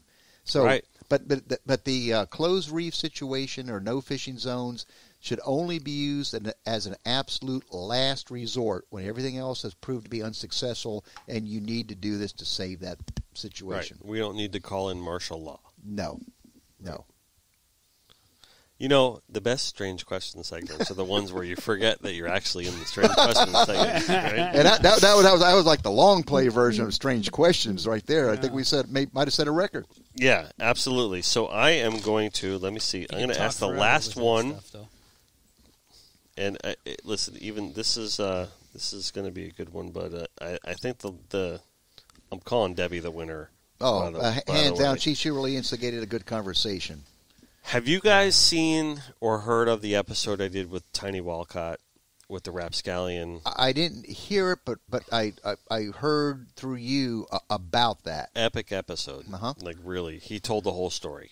Never saw it. That's it. From cover to cover. Again, he told there's some things he left out because he's got a book kicking. You know what I mean? But he sat there and you're like, I had people messaging me like, oh my God, I was on the edge of my seat. Right. Mm-hmm. Anyway, so. Shout out to Tiny. He asks a question today. So, who and why named the Poveromo Canyon off Miami? That was you go way back now, and man, he's got to be old too. You can't blame a lot of his answers go. You go way back now. They didn't have Papa Splar back then, so Harry's right. All right, back to Miami days. I loved the offshore. I just did. I grew up fishing Biscayne Bay, but my love was the offshore stuff, and that's what I had done. And I'd run my center console out Haulover, no less. And the Poveromo Canyon starts south of there. Like you start seeing that south of Government Cut and mainly going in the upper Keys. And I was a big troller, and I would look for bottom structures. And you're looking back in the day, you didn't have all the beautiful charts that show you where this stuff was at. Right. So. Right. Paper machines. I noticed that we had this canyon when I would run south. I noticed it out of Key Largo, and I noticed that it was way out of North Key Largo. So out of Haulover, I would run down there a lot and would found this canyon, and I would troll. And it was a productive area to troll.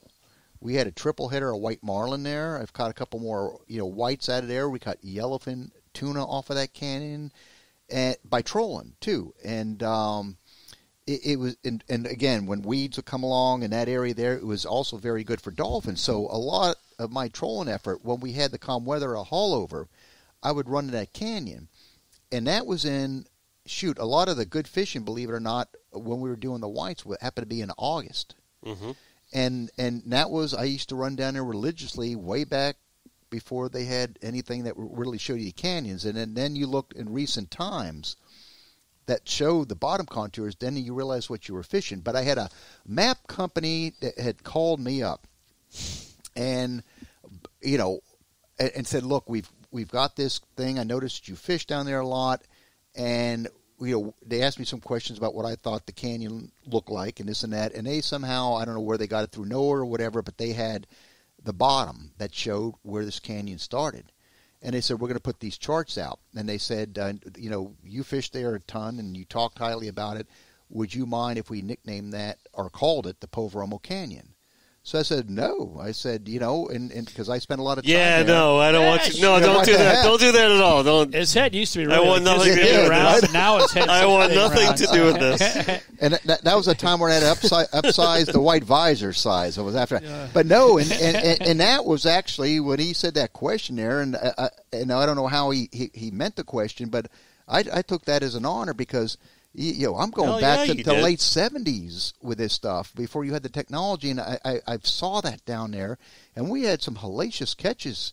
And granted, I've not been down there, trolling that way in recent times, but man, that George, there's a canyon of earth underneath the water named after you. Yeah, yes, pretty cool. And they had that charts, and those charts were out, and I think it's still called that. And I remember one time when they gave me the chart, I went in my garage. I call it my tackle garage, and on the back door to get out the garage, had it laminated. I actually had it posted up in there, and I did have the. I bet you did, and I wouldn't blame you for a second for doing it. No, and here's where I got shot down.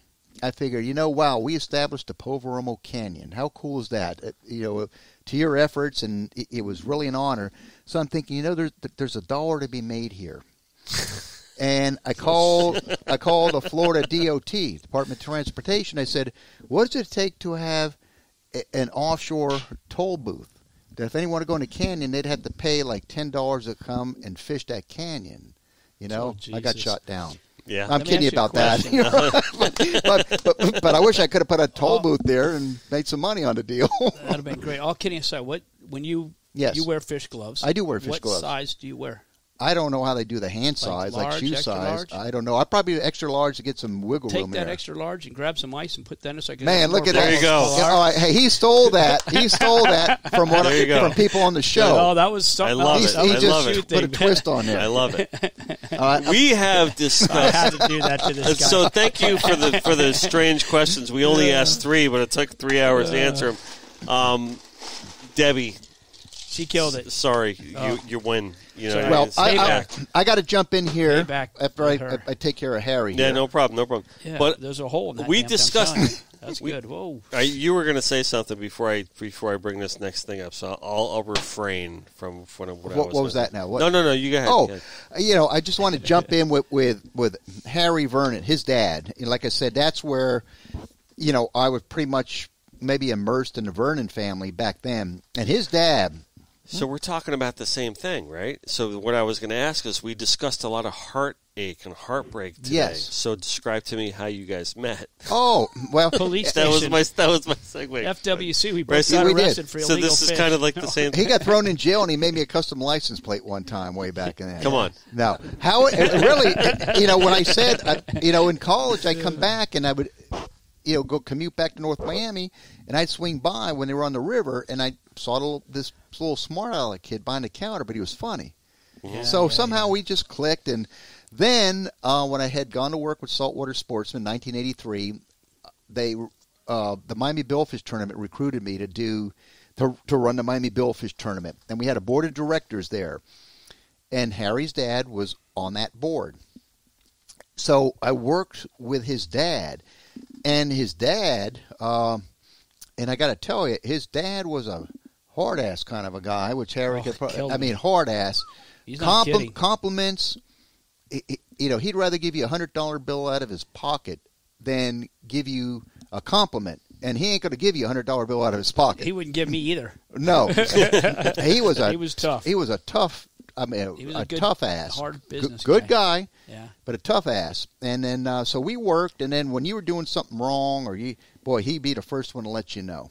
And so then we're on the board of directors, and then we would do the Miami Billfish Tournament. And then I met Harry. We started getting close because he would recruit him to help with the weigh-ins and this and that, and he was the only goof-off kind of guy that I relate to. For free. Yeah, work for free, but it was fun hanging out with him. Hey, For you and beer. me both. For beer. You and me both. Yeah, because he was an escape I do it for rum. from all. I think it was like 15. You were somewhere in there, but all the heavy regimented deal. So he was funny. So that's where, he and I started a relationship. But you go back to Harry, his dad, and I'm going to tell you a very important thing that I only talked about this a couple of times, and don't remind me to tell you this, but his dad. So it's two things, later on, with the Billfish tournament, when I left the Billfish tournament and we started the Saltwater Sportsman Seminar Series, which ran, it's still running. And then the first year. 34 years? 34. And the first year, I got my TV show. Good. Okay. We got on ESPN. And this was when his dad was ailing and not doing well. And I would swing by the shop, the old shop, see Harry. Harry wasn't there one day. So I would go up. I always say hello to his dad. And his dad was standing there, and he had that yellow shirt. And he'd always be overlooking these windows to see who was trying to shoplift in his store. They almost like a statue. This guy should have been erected. You got there. video, right? Yeah, and then he would send me out. Yeah, exactly. Right? Yeah. Oh, yeah. So, and then I walk up. I go, Harry. Hey, George, how you doing? I said, good. How are you? Good. And I knew he was having any heart issues. And he's looking out the window, and he turns to me, and I was like 20 feet away. I was getting ready to go downstairs because he wasn't around. And he goes, so I want to let you know something. I look up, I go, what?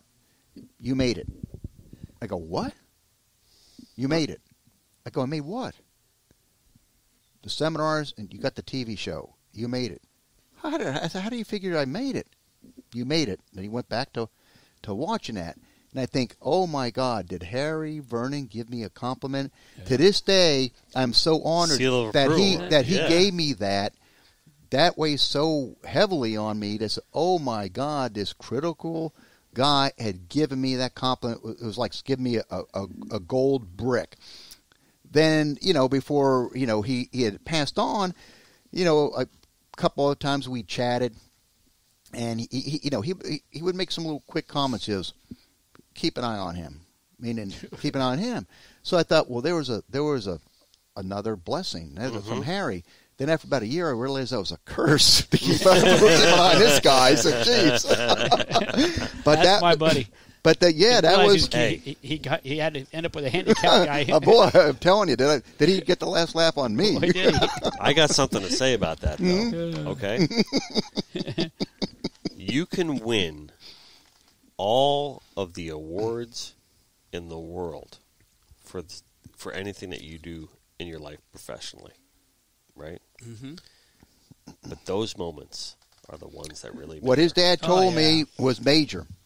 Those ones are the ones. And I've heard this before, so it's in his mind, listen, which is really cool. I mean, if I look at my career and I look at like the ones, okay, there's been awards, and I'm not trying to say things like that, but there have been moments where you get like my first commissions that I ever sold. I was 17, 18 years old. Were to Ched Barta. Wink of an eye, scruffy of the hair. You're on your way, kid. Yep. That mattered more than absolutely. the award. You know what I mean? Like no doubt. And then you look at all the different things like down the line. Cool what I mean? Stuff. George, nothing for nothing. The fact that you've come on this show 7 times for me has been an award for me. And I mean that. I come for the Pilar. It's nothing. But I'm serious though. That's the truth though, George. Not enough Pilar here for that. It's the truth. No, hey, holy damn it! You're stealing my thunder. He's good at that. But it's the truth though. I know. It really is. Like moments like that. But I enjoy this. I look at those as the benchmark. I enjoy this. You know what I mean? I know you do, and that's why I look at it. That's why I look at it as a reward. Hey, it's your accreditation. George, those are the make-its to me. Yeah, and you know what I mean? To be asked to come back by you, an incredible marine artist, that's an honor to me to be here. It really is.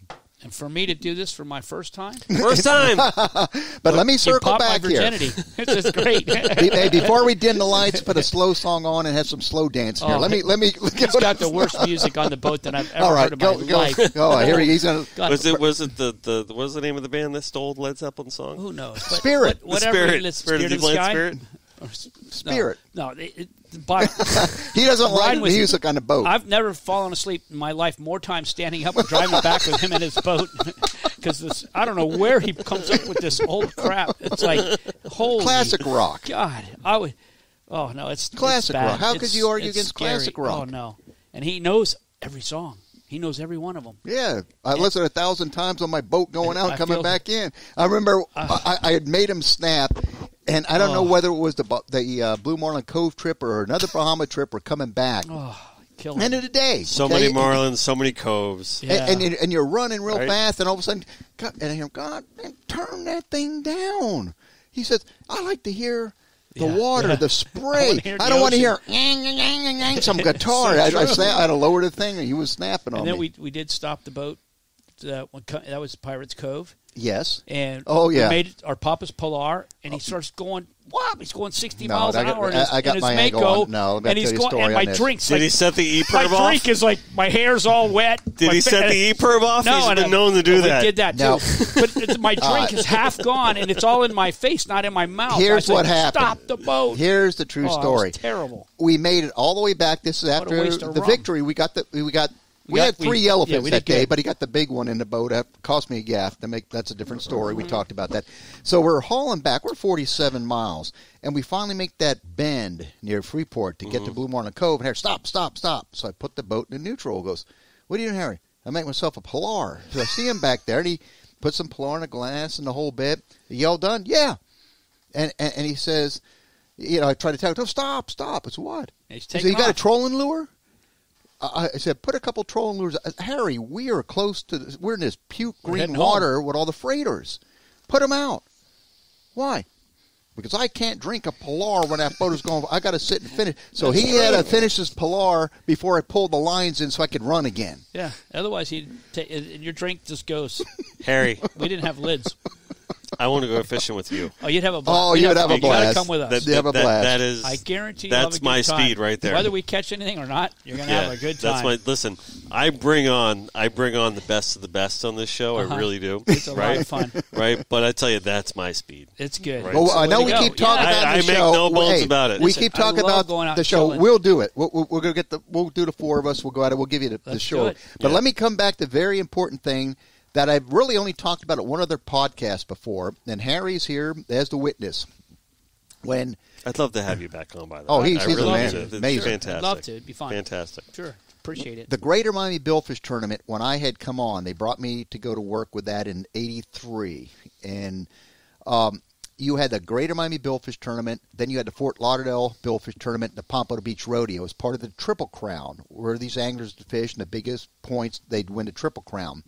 The problem was it was all kill sailfish. Mm-hmm.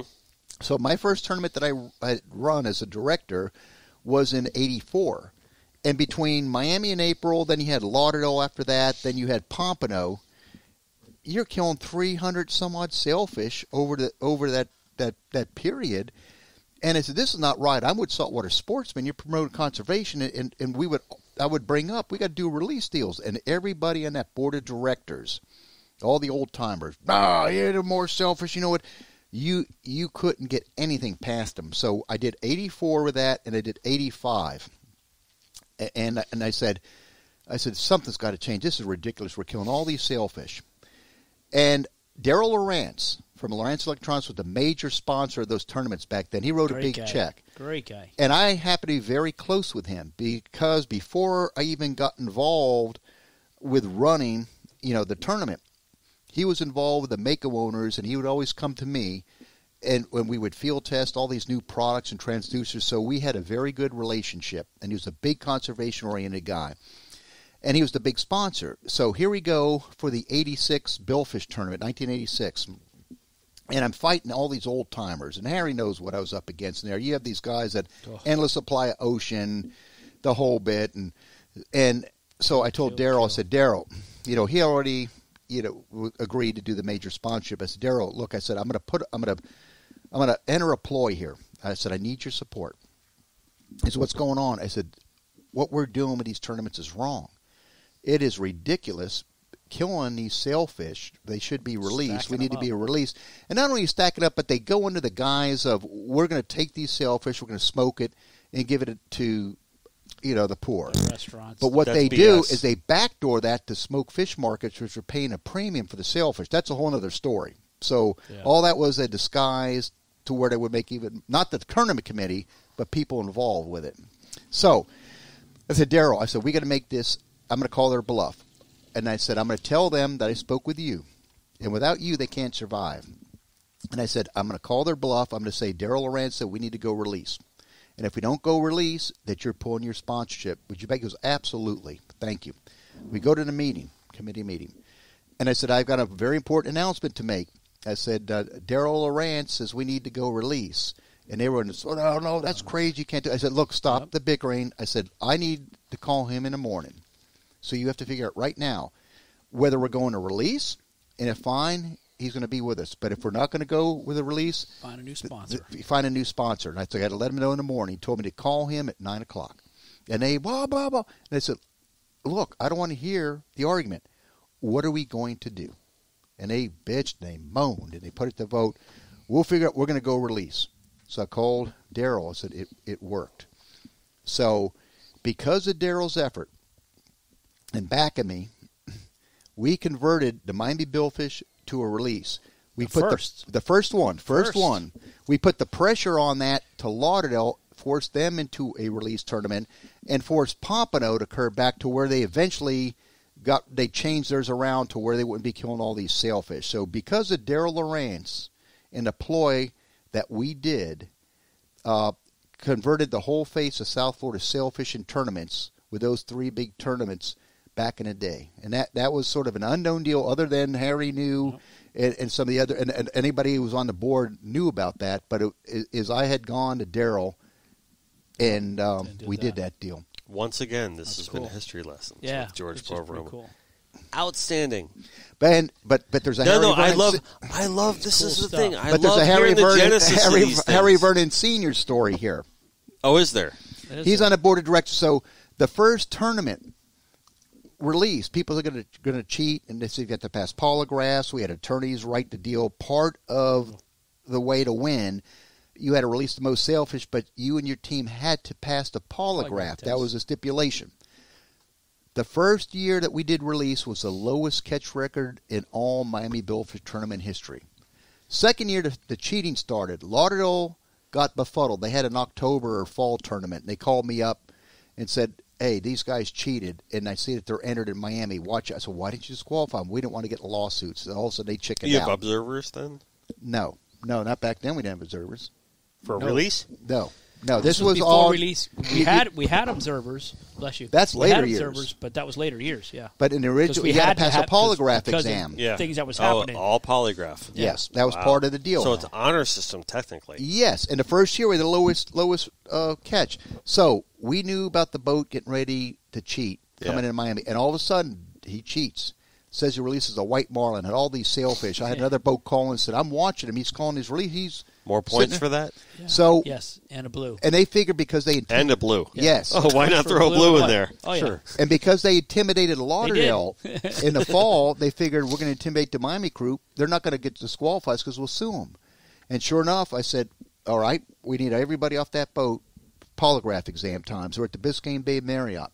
They bring him in. Is the captain. There was a mate and a captain's son, I believe. And I never thought much about polygraph exams, under accuracy or anything like that. I figured, until the polygraph examiner brought me in and said, let me show you something. He laid these tapes out. Here are the questions we asked.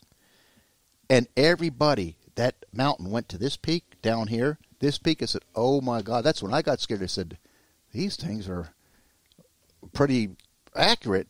So I went back out to them, and I said, we want to see you guys again, another retest.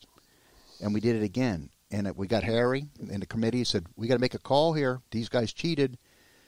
oh, we got to stick by the guns. And fortunately, we had some attorneys that were on the board. So I said, all right, I'm going to talk to them and let them know we're going to give them an easy way out. You say, hey, we did this. We'll make it easy on you. And the owner of the boat got defiant. No way, we're going to fight this and that. And I said, all right, I'm letting you know, because the press was out here. The press knew that we had a situation. So here's your last chance. No, told the press we have a disqualification. They failed to pass the polygraph exam. So then we brought the owner of the boat in with the committee. And the owner of the boat's kid was out front, the front door. He was, I don't know, we had to get his father's signature for him to take the polygraph because he was under 18. He's sitting out there at the front door like that. Like the guy was like soaking wet. Like he was going to do a lot of damage. So we go in here, and we're sitting around. And then all of a sudden, the owner of the boat starts attacking his dad. Harry, you know me. I've been a big customer of your store. How could you sit there and say that I lied? And Harry was smart enough. See, he was trying to put the word liar in the equation for legality. Right. And his dad was sharp. Look, the rules state you got to pass the polygraph, and they're showing us that you didn't pass the polygraph. And he kept trying to get his dad to say that you call me a liar. He said, look, I'm saying you didn't pass the polygraph. So his dad was smooth enough to get around that, and everybody on the committee was sharp enough.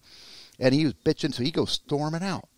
And Harry says, he keeps telling me he comes to my shop. He does. But I catch him shoplifting all the time, too. That's what he told me. I know who it was. No. You know who it was. Oh, exactly man. Who it was. So finally, We got busted big time for cheating, the too. best here was that the mate that they had on the boat was starting to crack. He was a Florida Power and Light employee. He comes over and he's crying, a grown man crying. George, look, I didn't want to do it. They got me in. Look, I got a career at FPL. I can't afford to get fired. You got a family. You don't want to ruin it. Why did you lie? Why did you lie? And he said, please take my name. I can't take your name out of it. We gave you the opportunity. It's it. It's over. He lied. And the Herald did a piece, and it turned out that guy worked in the same division as my close friend in FPL in the Broward, the same grouping. And he says, oh, my God, that guy was getting reamed. But, you know, when you would come and park your cars and your trucks in the FPL lot, and they get on the big FPL trucks to go work, people be on there, and they call that guy up, and he'd answer, how many sailfish releases you got? Oh, no. And they said it got so bad that they came back one day, and the guy went to get his pickup truck out of the FPL lot. They put extendo tubes on his mirrors like outriggers, and somebody at FPL had a box made, like a lie detector box. Up, you failed, and the guy complained to FPL, so he got hammered. Oh, poor guy. Wow. But little did the history of South Florida tournaments was because of Darryl Lawrence and what we pulled back in the day to make it what it is today. Which is a good thing. I want to say something about a couple of things about everything you talked about with the kill tournament aspect of it. I don't want everyone to think that if we're taking the stance on sharks that we're taking, that we have the mindset of kill them all. Because we absolutely don't. That's not the mindset. I don't want people to think that that's the angle that we're playing this at. That it completely not educate yourself. Right. Okay. Nothing could be further from the truth. Because that the story that you just said proves that. Right. Secondly, I want to give a special mention to the Papas Pilar family and their stance on kill tournaments, and how it's been an inspiration to me being associated with this company, and I'm sure for you guys as well, that their staunch stance on their association with kill tournaments or non-association with kill tournaments, and their ability to just draw the line in the sand on that. Has been great, I think, for the industry. No doubt, and you need leaders like that to do it. Yeah, because you need leaders, exactly. And to the point where they won't sponsor a tournament that's a certain percentage of kill and everything like that. So I want to really kind of put that out there. So when we mention the shark situation, just keeping it in balance. I don't want that to reflect on Pilar. Because I think that it's not a kill-em-all scenario. Nope. And I don't think anyone looks at it that way. Right. So I just want to really put it out there because we could not be more proud of our association with that company, who they are, and the genetic makeup and philosophical understanding of what that company represents. Right. Because it's more than just a rum company. And I think we all understand that at sure. this table. It right? is. It really is. People. Big supporters. And that's why we're excited about that relationship with them. It's because they get it. So, yeah, I just wanted to throw that out there for whatever it's worth. Now so. Can I throw something out there? Go for it. Please do. This is just a funny thing because... Oh, please do. Lord knows we need it right now. Conservation, all the crazy stuff and everything. And goes back to one of our shows. And it was over in Treasure, I think it was. Mm-hmm. And we have, obviously, he's got his boat and he's got a camera boat. So I've got my camera boat that I run across with. He's got his boat. And we get over there.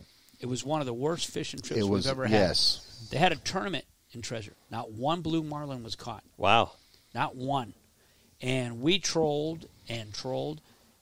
Beautiful weather. Gorgeous. Couldn't ask for better weather. Better weather. Thank you, Papa's The Polar does that to you. Every now and then he needs to get on that Hooked on Phonics. The last 20 minutes of the show usually goes like that. It was good. We tried to catch it. It was like the third day or second day. I started feeling sick. I was like, yeah. I don't feel good. This whole, and he goes, Harry, suck it up, whatever.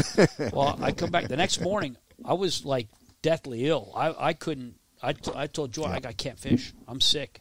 Something's wrong with me. I can't breathe. Whatever. He's like, what do you want to do? I said, I got to fly home. That's how bad I was, which takes a lot for me to do anything. I mean, you could almost kill me. And I get to the airport even. They drop me off and I'm throwing up at the airport. And then you got to sign this thing. Are you sick, deathly ill? Or something? I'm like, no. Just hung over. Just get me on this airplane, man. I'm out of here. So, needless to say, I had the flu and a pneumonia. I had pneumonia. So I come home, whatever. So I leave George, obviously, in charge, which he normally is with everything. And then I've got my boat over there, which I have a good friend of mine, Craig Hardy, firefighter, the guy's a great guy. Well, they wrap everything up. I had to go to the hospital. I get out of the hospital, whatever, and all of a sudden I get these pictures. I'm like, what are these pictures of? You talking about blackmail? Okay, I know where we're going now. So I thought it was awesome. Now, you definitely need to release the film. He will if he still has them. So, I burned mine. Yeah. So George and I have fished a lot. We fished throughout the Bahamas, all over the place. Some really cool places. We've never had an issue except hit by lightning. Yes. But other than that, I heard that story. Everything was cool. So I'm looking at these pictures, and I'm like, are you kidding me? You guys? I look at this photo, and I see George in knee-deep of water trying to push his boat off the sandbar. I see my boat in knee-deep of water trying to push off the sandbar. I'm like, I was like, no way in hell. These guys just ran, both of them, because it was pouring down rain. I'm going to give them. It was torrential. It was the worst weather you could ever want to come back in. And I'm looking at these pictures with both boats like this on the sandbar. And I got the pictures somewhere. I wish I could find them. And it was hilarious. But that was one of the funny things that I wasn't even involved with. And I still thought it was funny to see my boat like You're better off you flew home. We tried to take a shortcut. Well, no, we would have never ran aground. We tried to take a shortcut instead of going Memory Rock and I'm looking at the charts, and back then the charts that you had, obviously maybe some of them weren't all that accurate, but I'm looking, I see, no, it's a little skinny, but we've got enough water that we could cut this amount of miles off and go through here. Miles, but not hours.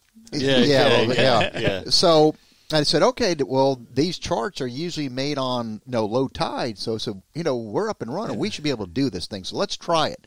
So we're doing it. I'm going that path, and it's telling me I've got enough water. I got 3 feet or so. Low tide. We're running. Charts are made on low tide. No, huh? Charts are made on low tide. I believe That's they are. What he was told. Yeah. I don't know that either. Mine might have been opposite day. Yeah. So here we go, and I'm driving there. It's the first time I ever tried to cut that distance off. But we've done it before when I was on the boat. I don't know if we got that tight, but anyway, I'm running, I'm looking, tight. And I'm starting to see bottom, and I said, oh, what it says, going by the chart, And then, okay, there's a conch here, and there's a land crab. There's a watermelon over here, and I said, and all just of a saw sudden, a horseshoe crab. Yeah. and I'm looking. I said, well, deeper water's a little bit to my right. And all of a sudden, you're running, and you're starting to kick mud. And I said, the last thing you want to do is back off. I said, I'm hooking and hammering the throttles, get up higher, and I do that, and I get a little deeper water, but I'm still bogging. So all of a sudden, damn. How did this happen? So here comes the camera boat. Same comes thing. the camera. He Documenting everything. So here we are, pouring down rain. We're trying to push these boats out to deeper water, and eventually we did get it. But that was you want to talk about an all-day deal. And plus, we had the boats we left out of Key Biscayne at the yacht club. Right. So we're coming from Treasure, okay? Then by the time we get off the farmer's watermelon grove, and we got back to somewhat deeper water, we still had to run all the way down to Key Biscayne. We got in there, it dark the whole bit, and that was He's telling my buddy, don't say a word, don't say anything. You talk My about a buddy's gonna bad tell me trip, right and that was one That was where a we bad even trip. went yellowtailing and couldn't get the tails up. Yeah. Whatever it was Really? just so we found a Nobody could catch What fish. about It we was bad. found that big thing floating way out there like a mini Thought we were gonna raft. crush it. I said we see the distance. Oh my God, we're 15 miles offshore. We're going to crush. And then you Not a see thing. yellowfin tuna running through there with a gaff sticking out. Yeah. No, I wish we saw that. That would have been a bonus. It was kind of weird. These guys were waving on the raft, and he just kept going. I don't know why he did. There was no dolphin under there. There's no dolphin. No, come on. Guys on the raft caught them all. Yeah, there you go. They ate them too. So that was definitely without a doubt. It was that was a moment. That was a moment. Yes, it was. Yeah. Oh man, That's one of the times I won't let him live that one down. holy moly! Thank you guys Like for running the boats today. around. Thank you so much. Oh, Wow, it was great. fun. Fun. I can't wait to come Yeah, back. fun. If you're that crazy Yeah, well, to have us back. We need a part 2. Yeah, come on. We're ready. We're ready. I think Captain Harry may have just told us that it's his first podcast just to kind of, lower his handicap or something. Yeah. Perhaps. I got a lot more stories. Yeah, he does. Good or Yeah, bad. we're definitely going to bring you in for a part 2, and part 3, 4, 5, 6, and 7. No, to this talk was a about lot that. of fun. Yeah. So, Cool deal. free flowing, no topic, and I love how this one ended up. I mean, really. I mean, Great there's deal. no paper in front of me. I had 3 questions on a text message, and here we go. Right, we made the best. I of don't it, like guys. those people. Thank you so much for coming thank in you. today and Love just it. sharing. Beautiful place. Thank Great you to be here, man. Thank you. Holy cow! Congratulations on your new place. I appreciate that. Everybody should Greatly. come in and check it out. Really, yeah. Thank you. We got to give a shout out when you guys walked in. This one is of it. our There one you of go. our sponsors, Oh, right? my We get God, this is Joey he Accordi calls- Dodge. So he calls this he calls this church announcements. Oh yeah, no, it's the last one. way. It's the last line he gives you. All of a sudden, look. The last time I was in church had been like 40-some years ago. I can't get in your church. I get hit with lightning now, but same here. but it sounds like you too. It sounds like the last line he delivers here. yeah. I'm waiting to go up for Holy Communion or something like that. Well, 'cause I got to get my announcements in, right? So when you guys were in, you met Joey Accordi. Yeah, He was yeah, here that was today, cool. right when. And I need a truck, so it's perfect timing right now. There you go. You go down Atlantic, you make a left on Federal, and it's right there on the right. There we go. It's just it's a crow's mile from here. No doubt. Not even. He's been a very good sponsor of yours and a big name in the area, so there's no doubt. Yeah. Now, do we segue into Dennis Friel sushi roll now? Is that- Yeah. do we get to that part? Well, not yet. There Not yet.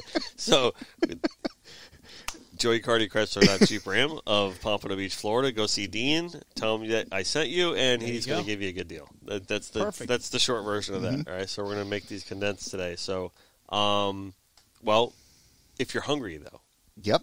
right, you got to go to Papa's Raw Bar. That's it. And order something off The Dennis Friel roll. the Connected by Water sushi They have menu. a roll right? named after him? Yeah. No way. Well, the whole What's it- menu what is is named it? Yeah, after- the whole menu. The whole menu is the Connected by Water sushi menu. They're actually going to be in here tomorrow to do a feature on the studio. Really? Yes, Awesome. they are. They are. That is so Very nice. cool. Absolutely, 100%. So we're looking very much forward to that.